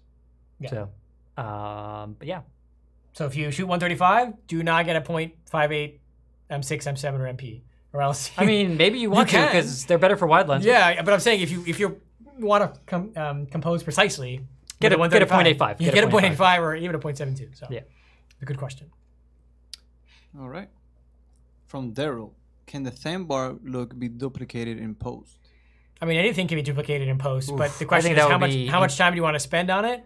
And let's say I can't do that in post. I don't know how to do that in post to make it look like an impressionist painting. And the thing is, the more you edit a file, the more it breaks down. The more banding you may get, or noise, or color, or not. What am I thinking of? The fringing. Fringing? Yeah, I don't know. The more artifact you're going to get. Artifacting, yeah. So as you try massaging and editing and filtering an image to get it to look like what the Thanbar may give you optically out of the camera, you're giving up a lot of that image quality you were getting from shooting a Leica to begin with. So if your goal is to have an image look like a Thanbar, get a Thanbar. Get a Thanbar. If it's something you're not going to do a lot, rent a Thanbar. If it's something you're going to do once a year, okay, fine. Buy some, Lightroom filters, and maybe you'll get somewhere near there. I don't know. Or make friends with someone who has a Thanbar and be like, hey, by the way, can I just can I borrow your Thanbar? Yeah, exactly. That's what we do. Yeah, exactly. So thanks, Albert. So I guess the answer is maybe, but at what cost? Yeah, I wouldn't even try. It's so unique a look that I think is. I mean, obviously nothing's impossible. I mean, half the movies you see now don't even exist. I mean, it's people standing in the middle of nothing.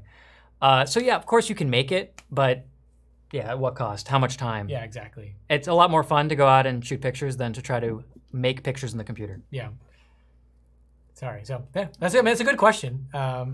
Sorry you joined, Jim. Jim was late. It's okay, Jim. We did answer your question. You can rewind. I answered it specifically so you could see it because I know we had talked about it yesterday. So, but that's a good question anyway. Yeah. Question from David. Yes. Can you talk about the old 75 and 90 lenses?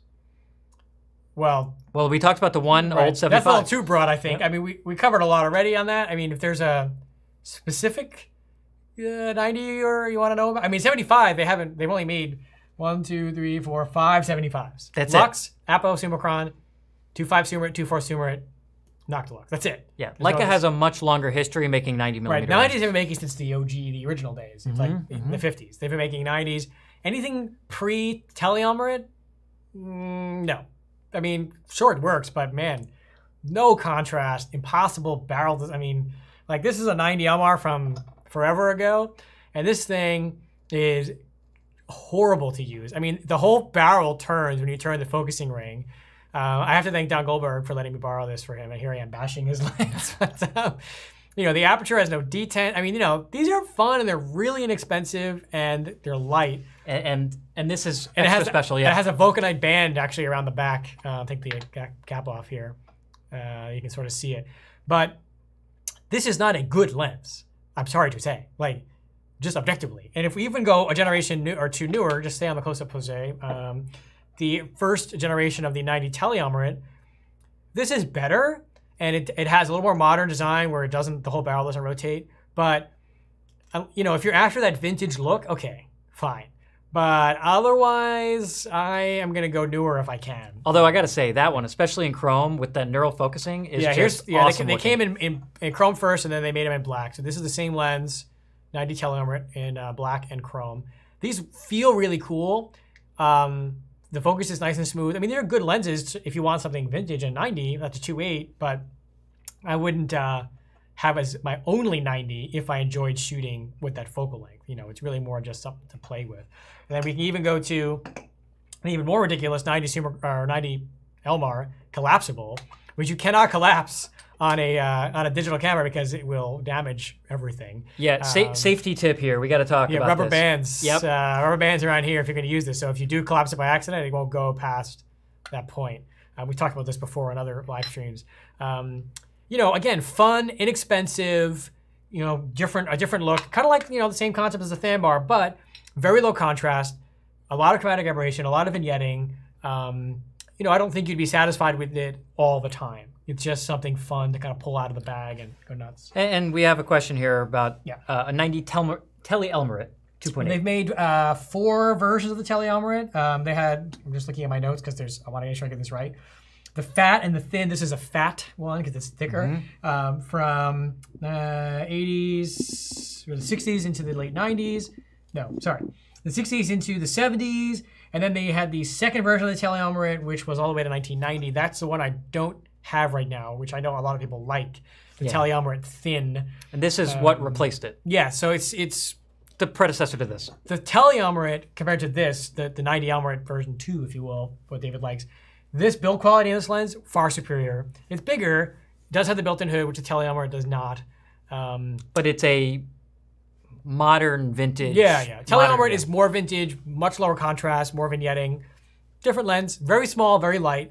Good value, although they are going up. Mandler design, if I recall correctly. So, I don't hate it. I just feel like it's anything that vintage is not going to be the only lens in that focal length I'm going to have if I want something that's like super sharp with modern rendering. Yeah, that's my spiel on that. What else we got in there? Anything poking around? Yeah. Jay, you should watch 10 minutes ago. We talked about the 75 Summilux. So we did talk about it. We did talk about the 75 Summilux. Yeah, we did. At length. I know, it's hard to, I know everybody's got lives to live, but that's why these videos always live on our channel. Yeah, you can always rewatch later whenever you want. Is Gabe going to be timestamping this too? Yeah, and they'll be timestamped by question, so you can skip to whatever question you want. Okay, here's another differences between the 75 APO Monochrom and the 75mm Summarit, which we touched on that a little bit, but I know you tested these specifically. Yeah, I mean, 75 Summarit is actually sharper on the corners, wide open. It has very little character compared to what the 75 APO has. 75 APO being based on the 51.4 aspheric really renders beautifully wide open. It's got a nice soft sort of fall off vignettes, really, really nicely, not too much, not too little. Stop down, it's way sharper than the Summarit, I think. Not way sharper, but sharper. A little bit. The Summarit is lighter and smaller and faster to focus, infinity to minimum. It has almost as good a reproduction ratio, although not as good. Barely, yeah. Depending on your objective or depending on your budget, and if you're shooting a lot of portraits, wide open, Monochrom, definitely. If you're doing landscape at f4, 5.6, or you're doing other stuff that doesn't require that f2, Summarit. Yeah. Summarit. Of course, you can't buy a Summarit new anymore, at least not easily, where the Monochrom you can, so it's another argument for what might make the decision a little easier, right? Yeah. We have a question, it's a little bit not off topic, but it's that's okay. The 35 FLE in comparison to the 75 Apple. Randy's asking about the bokeh. Is it similar? Totally different. No. Totally different. Not I mean, the difference is that just the measurable amount of depth of field is so much less on a 75 than a 35. I think I could kind of see where the question comes from. Like, do they have a similar look in terms of matching together? I would say no. I don't think so. But I do use them together. Yeah. And they work well together. Work really well together. They're very different. If you want something that's like the 35-1.4, the 90 Summilux is the closest you're going to get in terms of the way the bokeh falls. Even though they are very different. I know that's price point is a little crazy, but I'm just saying, like, in my experience, 35 lux and 90 lux are closer than the 35 lux and the 75 APO. Yeah, I mean, and in my experience, I'd say that the 75 Chron is definitely smoother bokeh. Well, I mean, it is twice the focal length. Yeah. The 35 can be not as smooth. It can be a little more nervous relative to the 75, which tends to be very, very smooth. So that's sort of my take on it. Yeah. Do we have audio issues with Jose? Nobody wants to hear you, Jose. That's the problem. Not that I'm kidding. We all want to hear you. We need you. I guess repeat that question. I don't think, they heard me on the last question. Which question? The 35 and the 75. Oh, the question was, how does the 35 Summilux, or it was, does the 35 Summilux FLE render similar to the 75 APO? That was the question. Yeah, sorry. I like that last question. What do we have here? Because I have strong opinions on that one. From James Kong iPhone. Yeah, I'll read it out if you like. How critical is using a lens hood with telephoto lenses? My 90mm Summarit manual actually recommends always using the hood, but I much prefer the size without it. If you've ever watched our videos before, I think you know our opinion on hoods. Yes, but I actually tested this today because I shot kind of like with a window just out of frame to test flare. There was no difference. To me, especially modern optics, are so flare resistant already. The hood serves more for protection. Exactly. If you're afraid of knocking the edge of the lens. David and I do not use hoods. The exception unless they're built in. Right. With the integrated hoods, sure. I mean, they just slide in and out. Even then, I don't use it all the time because I use a polarizer a lot, which I need to adjust, and the hood gets in the way. There's no damage to your images, or there's no detriment to image quality. It just makes the lens bigger. And some of them too big. Like, take this 90 Summarit. Yeah, that's a good reference. So if you take this 90 Summarit, and I'm just gonna wait, Jose's gonna get a little closer on this. There we go, we got it, right? Yeah, there it is. Okay, so here's a 90 Summarit. Now, I've got the hood here reversed, which is pretty cool that the 90 Summarit design, they really upped their hood design around this time. Whoop, other way. Okay, so you can see the lens by itself is pretty small, which is what we like about the Summarits. And the shade's not huge by itself, but once we put it on there, once we try to put it on there. You're doing it backwards, there you go. Okay. Visually, you can just see how much larger that lens now looks. Yeah. And honestly, for performance, it's just not necessary. It's nice because protecting. Yeah. If you ever bump into anything, the lens hood is going to get dinged, and this is easy to replace. Leica sells replacements of these if you want. If it gets chewed up on the front from going in and out of your camera bag, or you're carrying it around on your hip and you bang into walls all the time. Well, great. The hood is going to protect the lens. And this is a whole lot easier to replace as a single piece than trying to replace your front element. Yeah, I'll say. Okay, so it's basically, you can come back to me, Jose. Okay, yeah, I mean, basically, think of this more as protection than necessary or even impacting image quality at all. Right. Yeah, this is, I look at this strictly as protection. Maybe on the earlier vintage lenses, it would have made a difference. Maybe, but really not. Like, I don't think. Yeah. They look cool. They look cool, though. So there you go. 2 points for looking cool. And it's metal. Yeah. So you got that. What else we got? Anything Jose wants to ask? We can always repeat it, so just in case. No, actually, Mark says Jose is clear now. Oh, okay. Excellent. Ted is asking, why isn't there a 135 millimeter 2.8? There is. There is. It's right there. There it is. The reason there isn't a modern one is because look how big this monster of a lens is. You got it. No, just careful. Okay. I got it. Yeah, you say that. You can drop it. And this one actually has a very unique dual telescoping hood, which is kind of unique. Fancy. Yeah. So it actually has a 2-stage, which is a little stiff. This is a 135 Elmars from the late 60s, early 70s. It is based on actually a Leica Flex lens, so based on an SLR lens. And you'll notice it has this little doodad on the top that's actually integrated into the lens. That is basically a 1.4x magnifier built in to the lens to allow you to see the 135 frame lines clearer and make the rangefinder I'll put it on the camera. larger. It is huge and quite ungainly, which is why there isn't a modern version of the 135 2.8 because it's huge. Look at that thing. Holy moly. Put the full hood out so they can see like the full size. Well, I'm trying to make it pretty. No. Make it look awesome. Do it. Yeah, look at the size of that. They're ridiculous. It looks awesome. But, and it's not even that good of a lens. Sorry, Don, who lent me this. But, although I have to say, it's a really cool idea to have the magnifier built in because it does make it easier to focus. That rangefinder patch gets 40% larger. How's it look on? You're holding it. How does it look through there? You look through it. Can you actually take advantage of it, or does it look like mush? Yeah. It's not bad. It's you get a little bit of a tunnel effect, if I'm honest. Yeah, let me see. Yeah, so it's definitely, it's like a little bit. Yeah. That's ridiculous. I'm being nice. It does work. It does. It's kind of. It does. Oh, the focus rate, like the throw on this lens is ludicrously long. Yeah. Oh and it's a good thing it's knurled, otherwise, because it's pretty stiff also. Oh goodness, yeah. This is it has its own tripod foot on it. Well, listen, come on, let's be fair. Yeah, but this is what, yeah. So this is again a lens you would get for fun. It is fun. It's not practical, but it is fun. These are not expensive. Just something to watch out for on these lenses. If you do want to pick one up, make sure, and Jose, get a close up on that just so I can. So, do you see how the camera plate here and the goggles are parallel?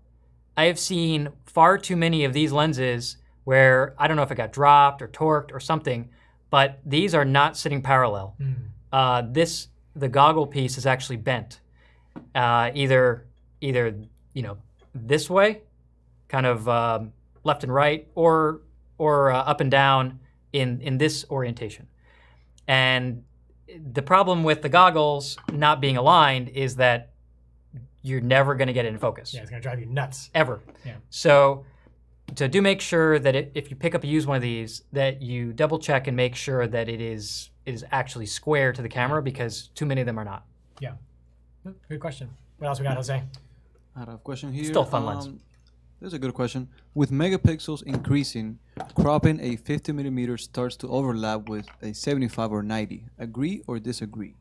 No, even if you take the same resolution, let's say from a high-res camera and a low-res camera, and you crop one to look like a 75 and you shoot a 75 on the other one, they're always going to look different, because as you increase focal length, you increase the compression, meaning you're bringing things closer together, and you decrease depth of field.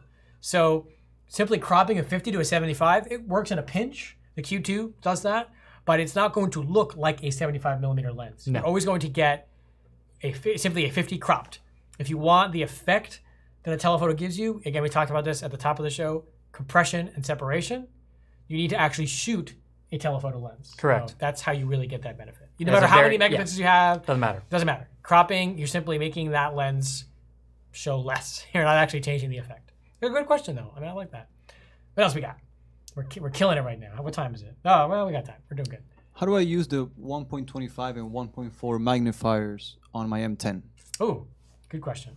You want to show that one, Dave? Or you want me to show No, it? you can show it. Okay, so I mean, yes. yeah. We'll talk about what they are, right, and so- then I'm going to show how it works. So while Josh gets set up there, I'm pretty much ready. So Okay. Yeah. Go ahead. basically, just like I mentioned in the goggles, it gives you a 1.4 magnifier, except this is a huge magnifier, and you're getting that tunnel view.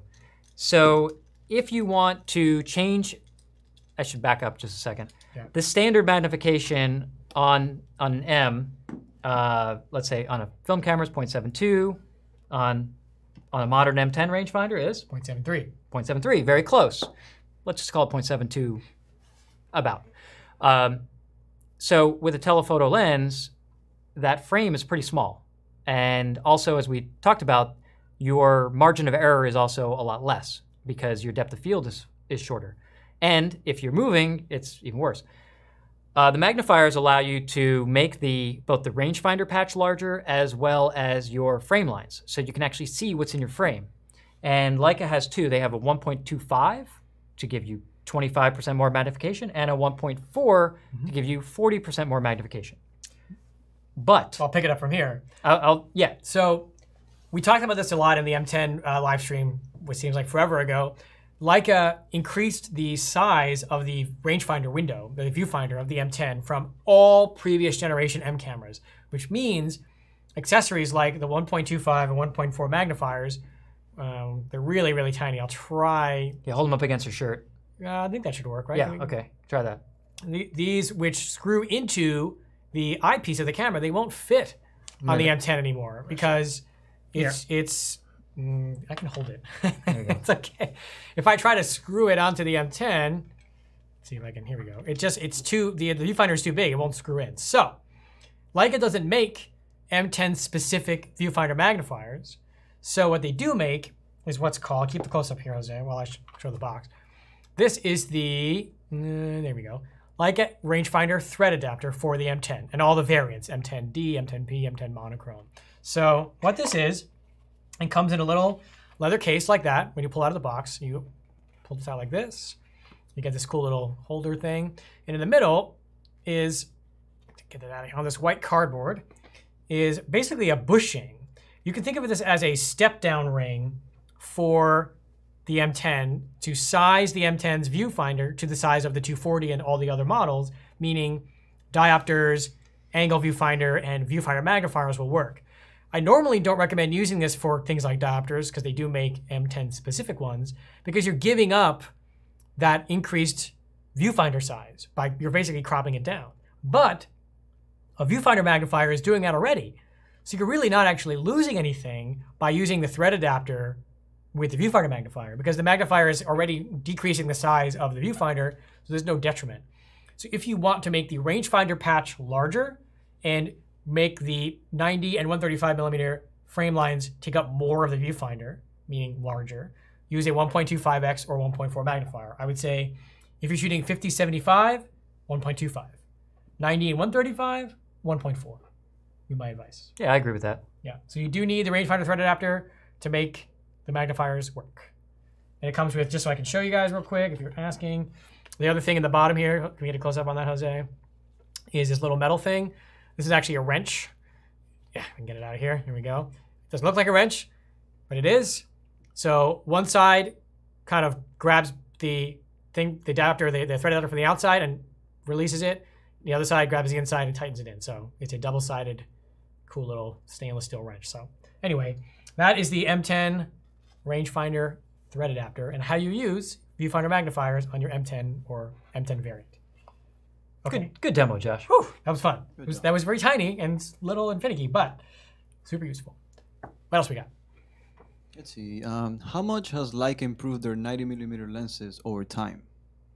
I think you touched on that a little earlier in terms of the early Elmarits versus kind of the middle range Elmarit, now up to the Summilux. Obviously, we've seen a pretty consistent progression in terms of image quality from when they started. And I mean, let's talk just talking about M lenses, not screw mount lenses, but from the mid 1950s to now, obviously there's been a ton of technology improvements. Yeah. And I think that telephoto lenses maybe haven't improved to as much of a degree as, say, 35s or 28s, because, I mean, let's be real. The earliest wide-angle lenses were we talked about this last week, or 2 weeks ago. We're less than desirable. Let's be diplomatic. On a modern camera. Yeah, let's be diplomatic there. So they had a lot more room to improve. 90s were already decent, even back in the 50s and 60s. They've only gotten better, but the amount of improvement, I think, is maybe not as significant. I'll tentatively kind of agree with that, with the exception of the 90 Summilux and the 90 Macro, which wide open are so good compared to any other 90 that it's almost mind-blowing. But outside of those two, I would say it's a more gradual progression. Yeah. Especially stop down 1 or 2 stops. There is a pretty big, the biggest jump, if you sort of like all the 90s up to the 90 Elmarit, the latest version, and then the jump to the APO Monochrom. Yeah. The jump to the Macro and the Summarits, and then the jump to the Summilux. But up until that last version of the Elmarit, it was a gradual progression. It wasn't like huge leaps in performance. So. And that was over, what, 4 or 5 generations, right? Yeah, 40 years. Which ultimately was about, what was it, 5 or 6 generations? 1, 2, 3, 4 generations. Yeah, it was 4 generations. Yeah. So, good question, though. Okay, what else we got? Okay, we have a quick one here from David. What is the difference between the Elmar, Super Elmar, and Elmarit lenses? Well, there's no Super Elmar. Yeah. You want to take this one? Yeah, sure. This is okay. I'm sorry. Sorry, okay. I didn't mean to jump in. No, it's fine. There. We both got it. It's all right. Okay, so there's no Super Elmar telephotos. Super Elmar usually indicates that it's an ultra wide angle lens. So a 21 would be a Super Elmar, or an 18 is a Super Elmar. So those are typically the ultra wide, and then in all of Leica, Elmar usually historically signifies f4 as a maximum aperture. In more modern times, it's usually 3.8. So that's what Elmar means, and then Summachron, well, let's say Elmarit is pretty much always 2.8. Yeah, I'd say. 2.8. I don't think there's any exceptions to that. So Elmarit is always 2.8. Summachron is always f2. And Summilux is usually 1.4 historically, although there is that is a 90 Summilux is 1.5. The Summilux on the Q and the Q2 is 1.7. Yeah. So there's a little bit of variability, and the Noctilux historically was f1. Well, originally f1.2, and then f1, and then 0.95. And this Summilux is, Noctilux is 1.25. Yeah. This one, the 75. So there's a little bit of play there, but generally speaking, you go in terms of speed. You have, Elmar, Elmarit, Summicron, Summilux, Noctilux. Yeah. Actually, interestingly enough, the Elmar term was first used for the 90 Elmar, the first 90 Elmar. Oh, was it? The first time they made a 2.8 lens and called it an Elmar. So now they've had many Elmars since then. Sure. 28 Elmar still being made today, but that's where the term originated. I learned that recently. I was like, oh, That's cool. pretty cool. Yeah. Yeah. You're right. That's a good question. So yeah, so just to be clear, no super. Although there is a tele only designation, which is telet. So sometimes you'll see APO something telet. Yeah, T-E-L-Y-T. And that's still used on modern lenses. Yeah. So that just means that it's a telephoto. I think I got time for a couple more questions. So what else we got, Jose? All right. Technically, are long lenses easier or harder to design? I think easier to design for all things being equal. All things being equal, that's what I was getting at in terms of improvements. Yeah. I think that telephoto lenses, because inherently the light path is telecentric, meaning it comes straight in from the lens to the sensor instead of being at a high incident angle for wide angles. So it's generally easier to handle that straight optical path than it is for extreme wides, for instance. Ultra wide angle lenses are the hardest to design. But I wouldn't say that a Summilux 90 is easy to design. Right. There's a reason that Leica hasn't made one until the last couple of years in all of its history. Because it's really, really, really hard to get that level of performance with that amount of light flux. In other words, that amount of light coming through the lens. It is orders of magnitude more difficult to make a 90 Summilux, i.e. 1.4, than a 90 Summicron f2, even though it's one stop. 1.5. What's that? 1. That's why I didn't want to comment. 90 1.5 versus a Summicron, which is a 90 f2. I think the key phrase to take away from what David said is orders of magnitude. It's not a little harder. A little bit harder. It's so much more difficult, which is reflected in the lens's size, and the lens's production levels, and the lens's price. Yes. When you're talking about these super, super high-end. In order to get that level of performance, it's not just the design, it's also the manufacturing. And the tolerances. Optical and mechanical tolerances are so insanely high. They have a very low yield. That's why it's so hard to make them. And because if you have a high reject rate, and you're using the most exotic materials, and it takes more time to make it, and a certain percentage of the ones you make get thrown away, well, it's expensive. And when you look at these two lenses, the 75 Noctilux and the 90 Summilux, that's what you're, oh wow, they are really heavy too. 1,100 grams, bro. Each, yeah. So that's what you're looking at, and if someone says, well, why is that so much money? Well, that's why. Because it's not just a little bit harder, it's a lot harder. Not just the design, but also the production. Good question, though. What else we got? Josh, earlier you mentioned that some lenses are based on other lenses. What do you exactly mean by that? Well, Leica doesn't have, every single M lens has ever made is not a unique design into itself. Over the course of the 70 years they've been making M lenses and longer than that, they'll take designs from lenses that worked and improve upon it.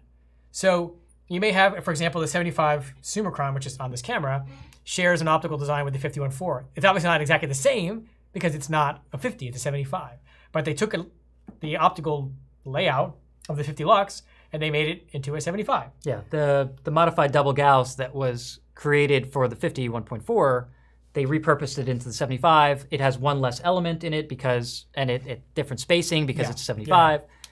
We'll talk about some of those lens terms, by the way, in our 35 and 50 videos. But so that's based on that. Another one that we have on the table is the 75 Summilux, which was based on the original f1 50mm Noctilux. And actually, there's a parallel to those two sets of lenses, interestingly.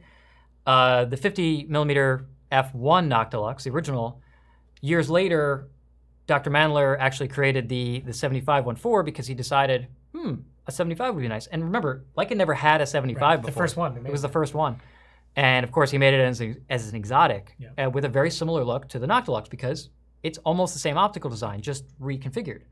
And Peter Karba, who designed the 51.4 Summilux aspheric with the floating element, with the modified double Gauss design, he told me, we were having a conversation, he said, I was sitting in my kitchen on a Saturday having coffee, staring out at the yard, and I thought of Dr. Mandler. And I was like, okay. And he says, he had a Noctilux 50mm, and then he made a Summilux 75. So I thought I should do the same. Why not have a 75 Summachron? Okay, so he did. You know, I think Leica's a little different in that regard, that the optical designers have a certain level of freedom to create products that they want to create, not that are dictated by, you know, a marketing team or a boardroom or whatever. Right. You know, this is a guy sitting here on a Saturday having coffee and be like, I think this lens might be good, and then actually make it. Yeah, very true. So that's what I'm talking about. That's what we mean. If that makes sense. What do we got next? All right. We have a question from Mauricio. What is your experience with the 135 APO Tele? Where does this lens shine? Well, we did talk about that, so just rewind to some time ago, because I don't want to, you know, rehash necessarily, although it's a great question. David did cover that, so definitely, Mauricio. Yeah, watch it. How are you doing, by the way? But we covered that already. Yeah, we did cover that. So not to dismiss the question, it's a good question, but we did cover it, so just rewind and you'll find it. What else we got? Okay. Are any R system lenses usable on a digital M? Oh, I knew someone was going to ask this question. David and I talked about this. The short answer to that is, without making everybody who shoots R lenses hate me forever, there is no R lens that has an equivalent M lens focal length, 90, 50, 70, well, there's no 75, that I would use instead of its M counterpart if quality was my ultimate objective. Yeah, we talked about this exact question 2 weeks ago. Yeah, so our lenses are fun, they're unique, some of them are quite collectible, and they have their own rendering. But I'm not going to use an APO Summachron R90, which is... It's quite good, though. Good lens, but it's way bigger. I lose rangefinder coupling. I have to use LiveView. I have to use the VisiFlex. I'm not going to use it when I have access to so many great M90s. If I already owned one and I wanted to have some fun, sure. But I wouldn't buy an M10 and say to myself, I want to buy a 90 next. And I wouldn't buy an R.L, a VisiFlex, and an APO Summachron R90. I'd buy an APO Summachron M90, and then that's it. Yeah. And I'm good to go.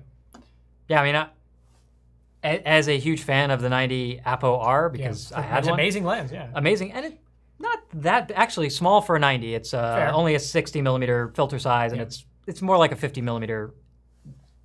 But it's like the size of a Noctilux, actually. A 50mm Noctilux. It's about the same size.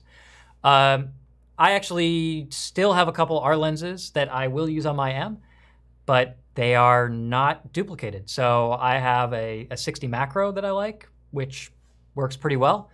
And we've talked about this. Just so we don't get we too talked deep about into this during our macro, during the M in section. the M videos we did part 1 and 2 many weeks ago. And the other lens I'd say is, let's say 135 is not long enough. I have a 180 APO Tele Elmars.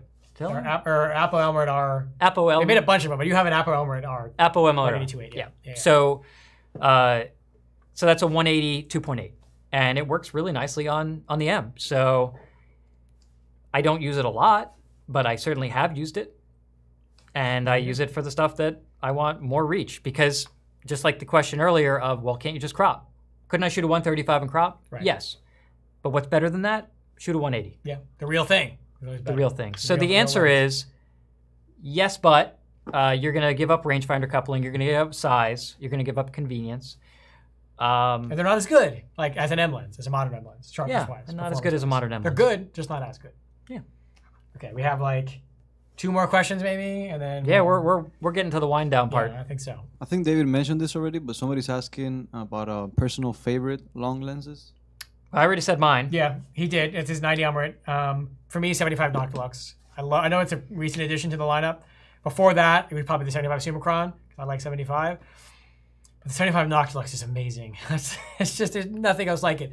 M10 Monochrom, M10, SL2, CL, you name it, that lens is just magic.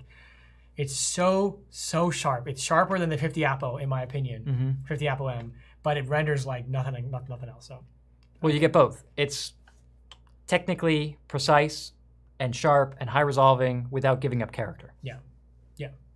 Okay, let's do like 1 or 2 more. I keep saying that, but we got to sign off at some point. Anything else on our list that we had from people that submitted earlier? You covered that pretty good. Let's see. Are there any other micro M lenses aside from the 90? No. 2 versions of the 90 macro in M, and that's it. But what do we got here? That's a good question. Yeah, and Specific to the lens we just talked about. Yeah, so the 90 macro, the question is, how's the subject isolation in bokeh on the 90 f4? So the 90 f4, it has bokeh, not a lot of character to it. It's very clinical. It's very, like, shapes are easily defined. It's not a lot of, like, smooth transition from one shape to the next. It's pretty harsh transitions. You wouldn't use it for portraiture, probably, but for anything else, it's great. It's just not a lens that I'd use with that in mind. I'd rather have a 90 APO or even a 90 Elmars for that. But when I'm talking about performance and I want corner-to-corner sharpness, I don't want to have to think about it, and I want something small. Because the 90 macro is very, very small. I also want to say, and David and I talked about this a little bit, and this is super tiny. We'll talk about this more when we do a macro live stream. But the 90 macro M, because the barrel is collapsible, and because it is compatible with the macro adapter M, you actually have 3 focus adjustments possible when you have the macro adapter M attached. What do I mean by that? I mean, this is the macro adapter M. Normally, when you attach a macro adapter to an M lens or an L Pro to the front of it, something to make it focus closer, you can really only focus from really, really close to really close. You have a very limited range. What if you say, well, the lens goes down to, say, 0.7 meters. I just want to focus at 0.4 meters. I don't want to focus at 2 inches, but there's no M lens that focuses at 0.4 meters. And I put a macro adapter on a 90 Summarit, and it goes down to just 2 to 6 inches, and that's it. Well, because the 90 macro has that third adjustability, meaning it's collapsible section that David's adjusting now, this lens with the macro adapter attached gives you access to the full range from the very, very, very closest focusing distance with full macro enabled. That would be this. All the way to infinity. But the caveat being, number 1, you have to use live view. It's not rangefinder coupled. And number 2, the collapsing mechanism isn't the most precise thing in the world, at least relative to how precise a focusing ring is. But this is an underrated or under-discussed feature, in my opinion, of the setup that David is holding in his hand. The ability to go from infinity all the way to super, super macro without taking off the macro adapter, without having any gaps, without having any breaks. You can focus at 0.5 meters, 0.2 meters, 10 inches, whatever you want. So this is really a great setup. And of course, it's crazy sharp. Crazy sharp. I mean, I was blown away today when I tested this lens how good this thing was. And I knew it was good, but man, I was really impressed. Again, not a lot of magic, no vignetting, there's no super focus fall off, 90 APO, whatever, but that's not what it's for. It's a different tool for a different task. That's it. I've said enough. It's a sleeper lens for sure. I've said enough. What else? Let's do one more question, and then I think then we can. I think we are going to have to split up 35 and 50 into 2 videos. If we can talk about telephotos for 2 hours, I think we can. Yes, everybody wants 2 separate videos for that. That's 85 Zoom X is a screw mount lens. I was given the opportunity to borrow a screw mount lens. Thank you, Gary. 85. But I didn't because it's screw mount. And this kind of got a cult following, but it's a funky lens. I also was afraid I'd like it too much, so I didn't want to talk about it. But Mauricio, I will call me next week and I'll tell you about it. It is. It's funky. Yeah. And the whole lens turns when you focus it. It's really weird. We're not going to get into it right now. Okay. So we will cover. I also want to just really quickly thank everybody who, as usual, who helped us. Thanks, guys. Get this video together. We have Gary and the LHSA. Gotta give the Christine and Don and Albert and Kirsten, of course. And am I forgetting anyone? And Rob and Chris over at Leica USA for getting us that sweet, sweet 90 Summilux. And I think I got everyone. I don't know if I missed you. I'm sorry. I just want to thank, because David and I, we have a lot of toys, but when we're talking about 70 years of Leica history, we don't have it all. We want all the toys. And we want to show as much as we can because we know everybody has questions. And test. And test, right. Now, if in case you missed that, Josh tested yes. all of the lenses that you see here head to head. This morning, I do what I tend to do, if you're curious, and even if you're not, I'm going to tell you anyway, is I do a test for sharpness at what I call medium distance, about 15 to 20 feet, wide open at a 5.6. So I can get a sense of how the lens performs, if there's vignetting, how the sharpness is across the frame. I shoot a flat field. I shoot a bookshelf, if you're curious. Then I do what I call my bokeh / minimum distance test, where I put each lens at its minimum focus distance with a large subject in the center of the frame and a bunch of different objects. I have metal objects, I have illuminated objects, and then just different squiggly things in the background so I can see how the bokeh is. So that gives me the ability to shoot all these in a row and see how they perform relative to each other. Someone's going to ask me if they can have those files. You can. They're pretty ugly, just pictures of our messy store, but and there's also like gigabytes of images. But my objective isn't to make pretty pictures. It's sure, David and I have shot all of these lenses over the past many years. David longer than me, but when you can see how they all rendered next to each other the same day, the same time, of course, you can speak about it with a little bit more relevance. And that's something that's really important to us when we do these videos. So thank you again, everybody. Thank you. Seriously, we appreciate it. We know that getting the lens shipped out and all that is a hassle, so we are grateful. And of course, expect me to be bothering all of you again over the next month as we do 35 and 50. By the way, if you want to just send a 35 or 50 our way. If anybody has 35 Summilux version 1, version 2, 50 Noctilux 1.2, 50 Summicron, dual range rigid, please, I will shout you out. I will give you a Leica pin, whatever you want. Like it's as you can see, we try to have everything on display and to show it, and we appreciate the help. We really do. It helps us really answer the questions. So I just had to say that. I know it was a ramble, but I'm really, really grateful to everyone who helped us out. That was great. And we appreciate it. So another shout out to LHSA, which is the International Leica Society. You can check them out at lhsa.org. And I think they are still running their really awesome sweepstakes. I think so, yeah. Is it still going on? I think somebody. I think I have Kirsten, a link. Anyone?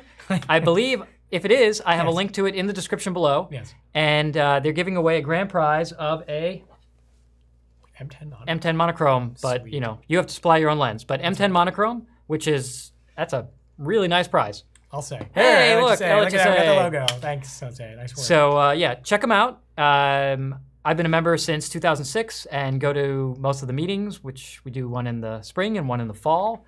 And they rotate around to different cities, and we get to meet up with other photographers and take pictures. So it's a lot of fun. Check them out. I think we did it. I think we did it. So again, big thank you to everyone who helped us out with this. Thanks again always to our team, Jose, Kirsten, and Peter. We can't do this without you guys. Big thanks to Josh. I probably could do this without him, but it'll be a lot less interesting. The contest ended, so the contest ended. Never mind. We'll be providing the winner's full address, phone number, and name online, so you can. No, I'm kidding. Sorry, next year. Sorry, they do it every year. They do. So okay, they do. Sorry, David. Go ahead. Yeah, no problem. It's still worthwhile to join, even if you can't enter till next year, because there's going to be a great prize next year, and there's still you get Viewfinder magazine and other benefits. Yeah, it's awesome. Okay. Big thank you to you guys for tuning in, continuing to watch us in our 12th episode of Red Dot Forum Camera Talk. Crazy. This has been a lot of fun for us, and hopefully you guys are getting something out of it as well.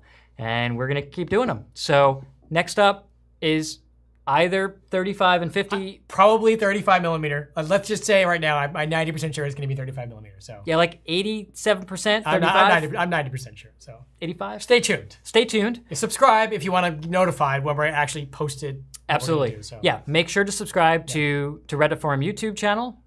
Clicking down somewhere down here, and hit the notification bell so you know when we go live and post new content. We actually do have some other videos, longer form videos that are not live that we'll be posting in the next week or so between our live videos. So you want to stay tuned for that. Good stuff coming up, people. Good stuff. If you're interested in Art to Demano cases, we have a really cool in-depth thing that Kirsten did for us. So you're going to watch out for that. And as always, head to reddotforum.com, the website, for the latest Leica news and reviews, tech articles, and all that. Thanks again to everyone. And until next episode, we'll see you then. Thanks, guys. Good night, everyone. Thanks, everybody.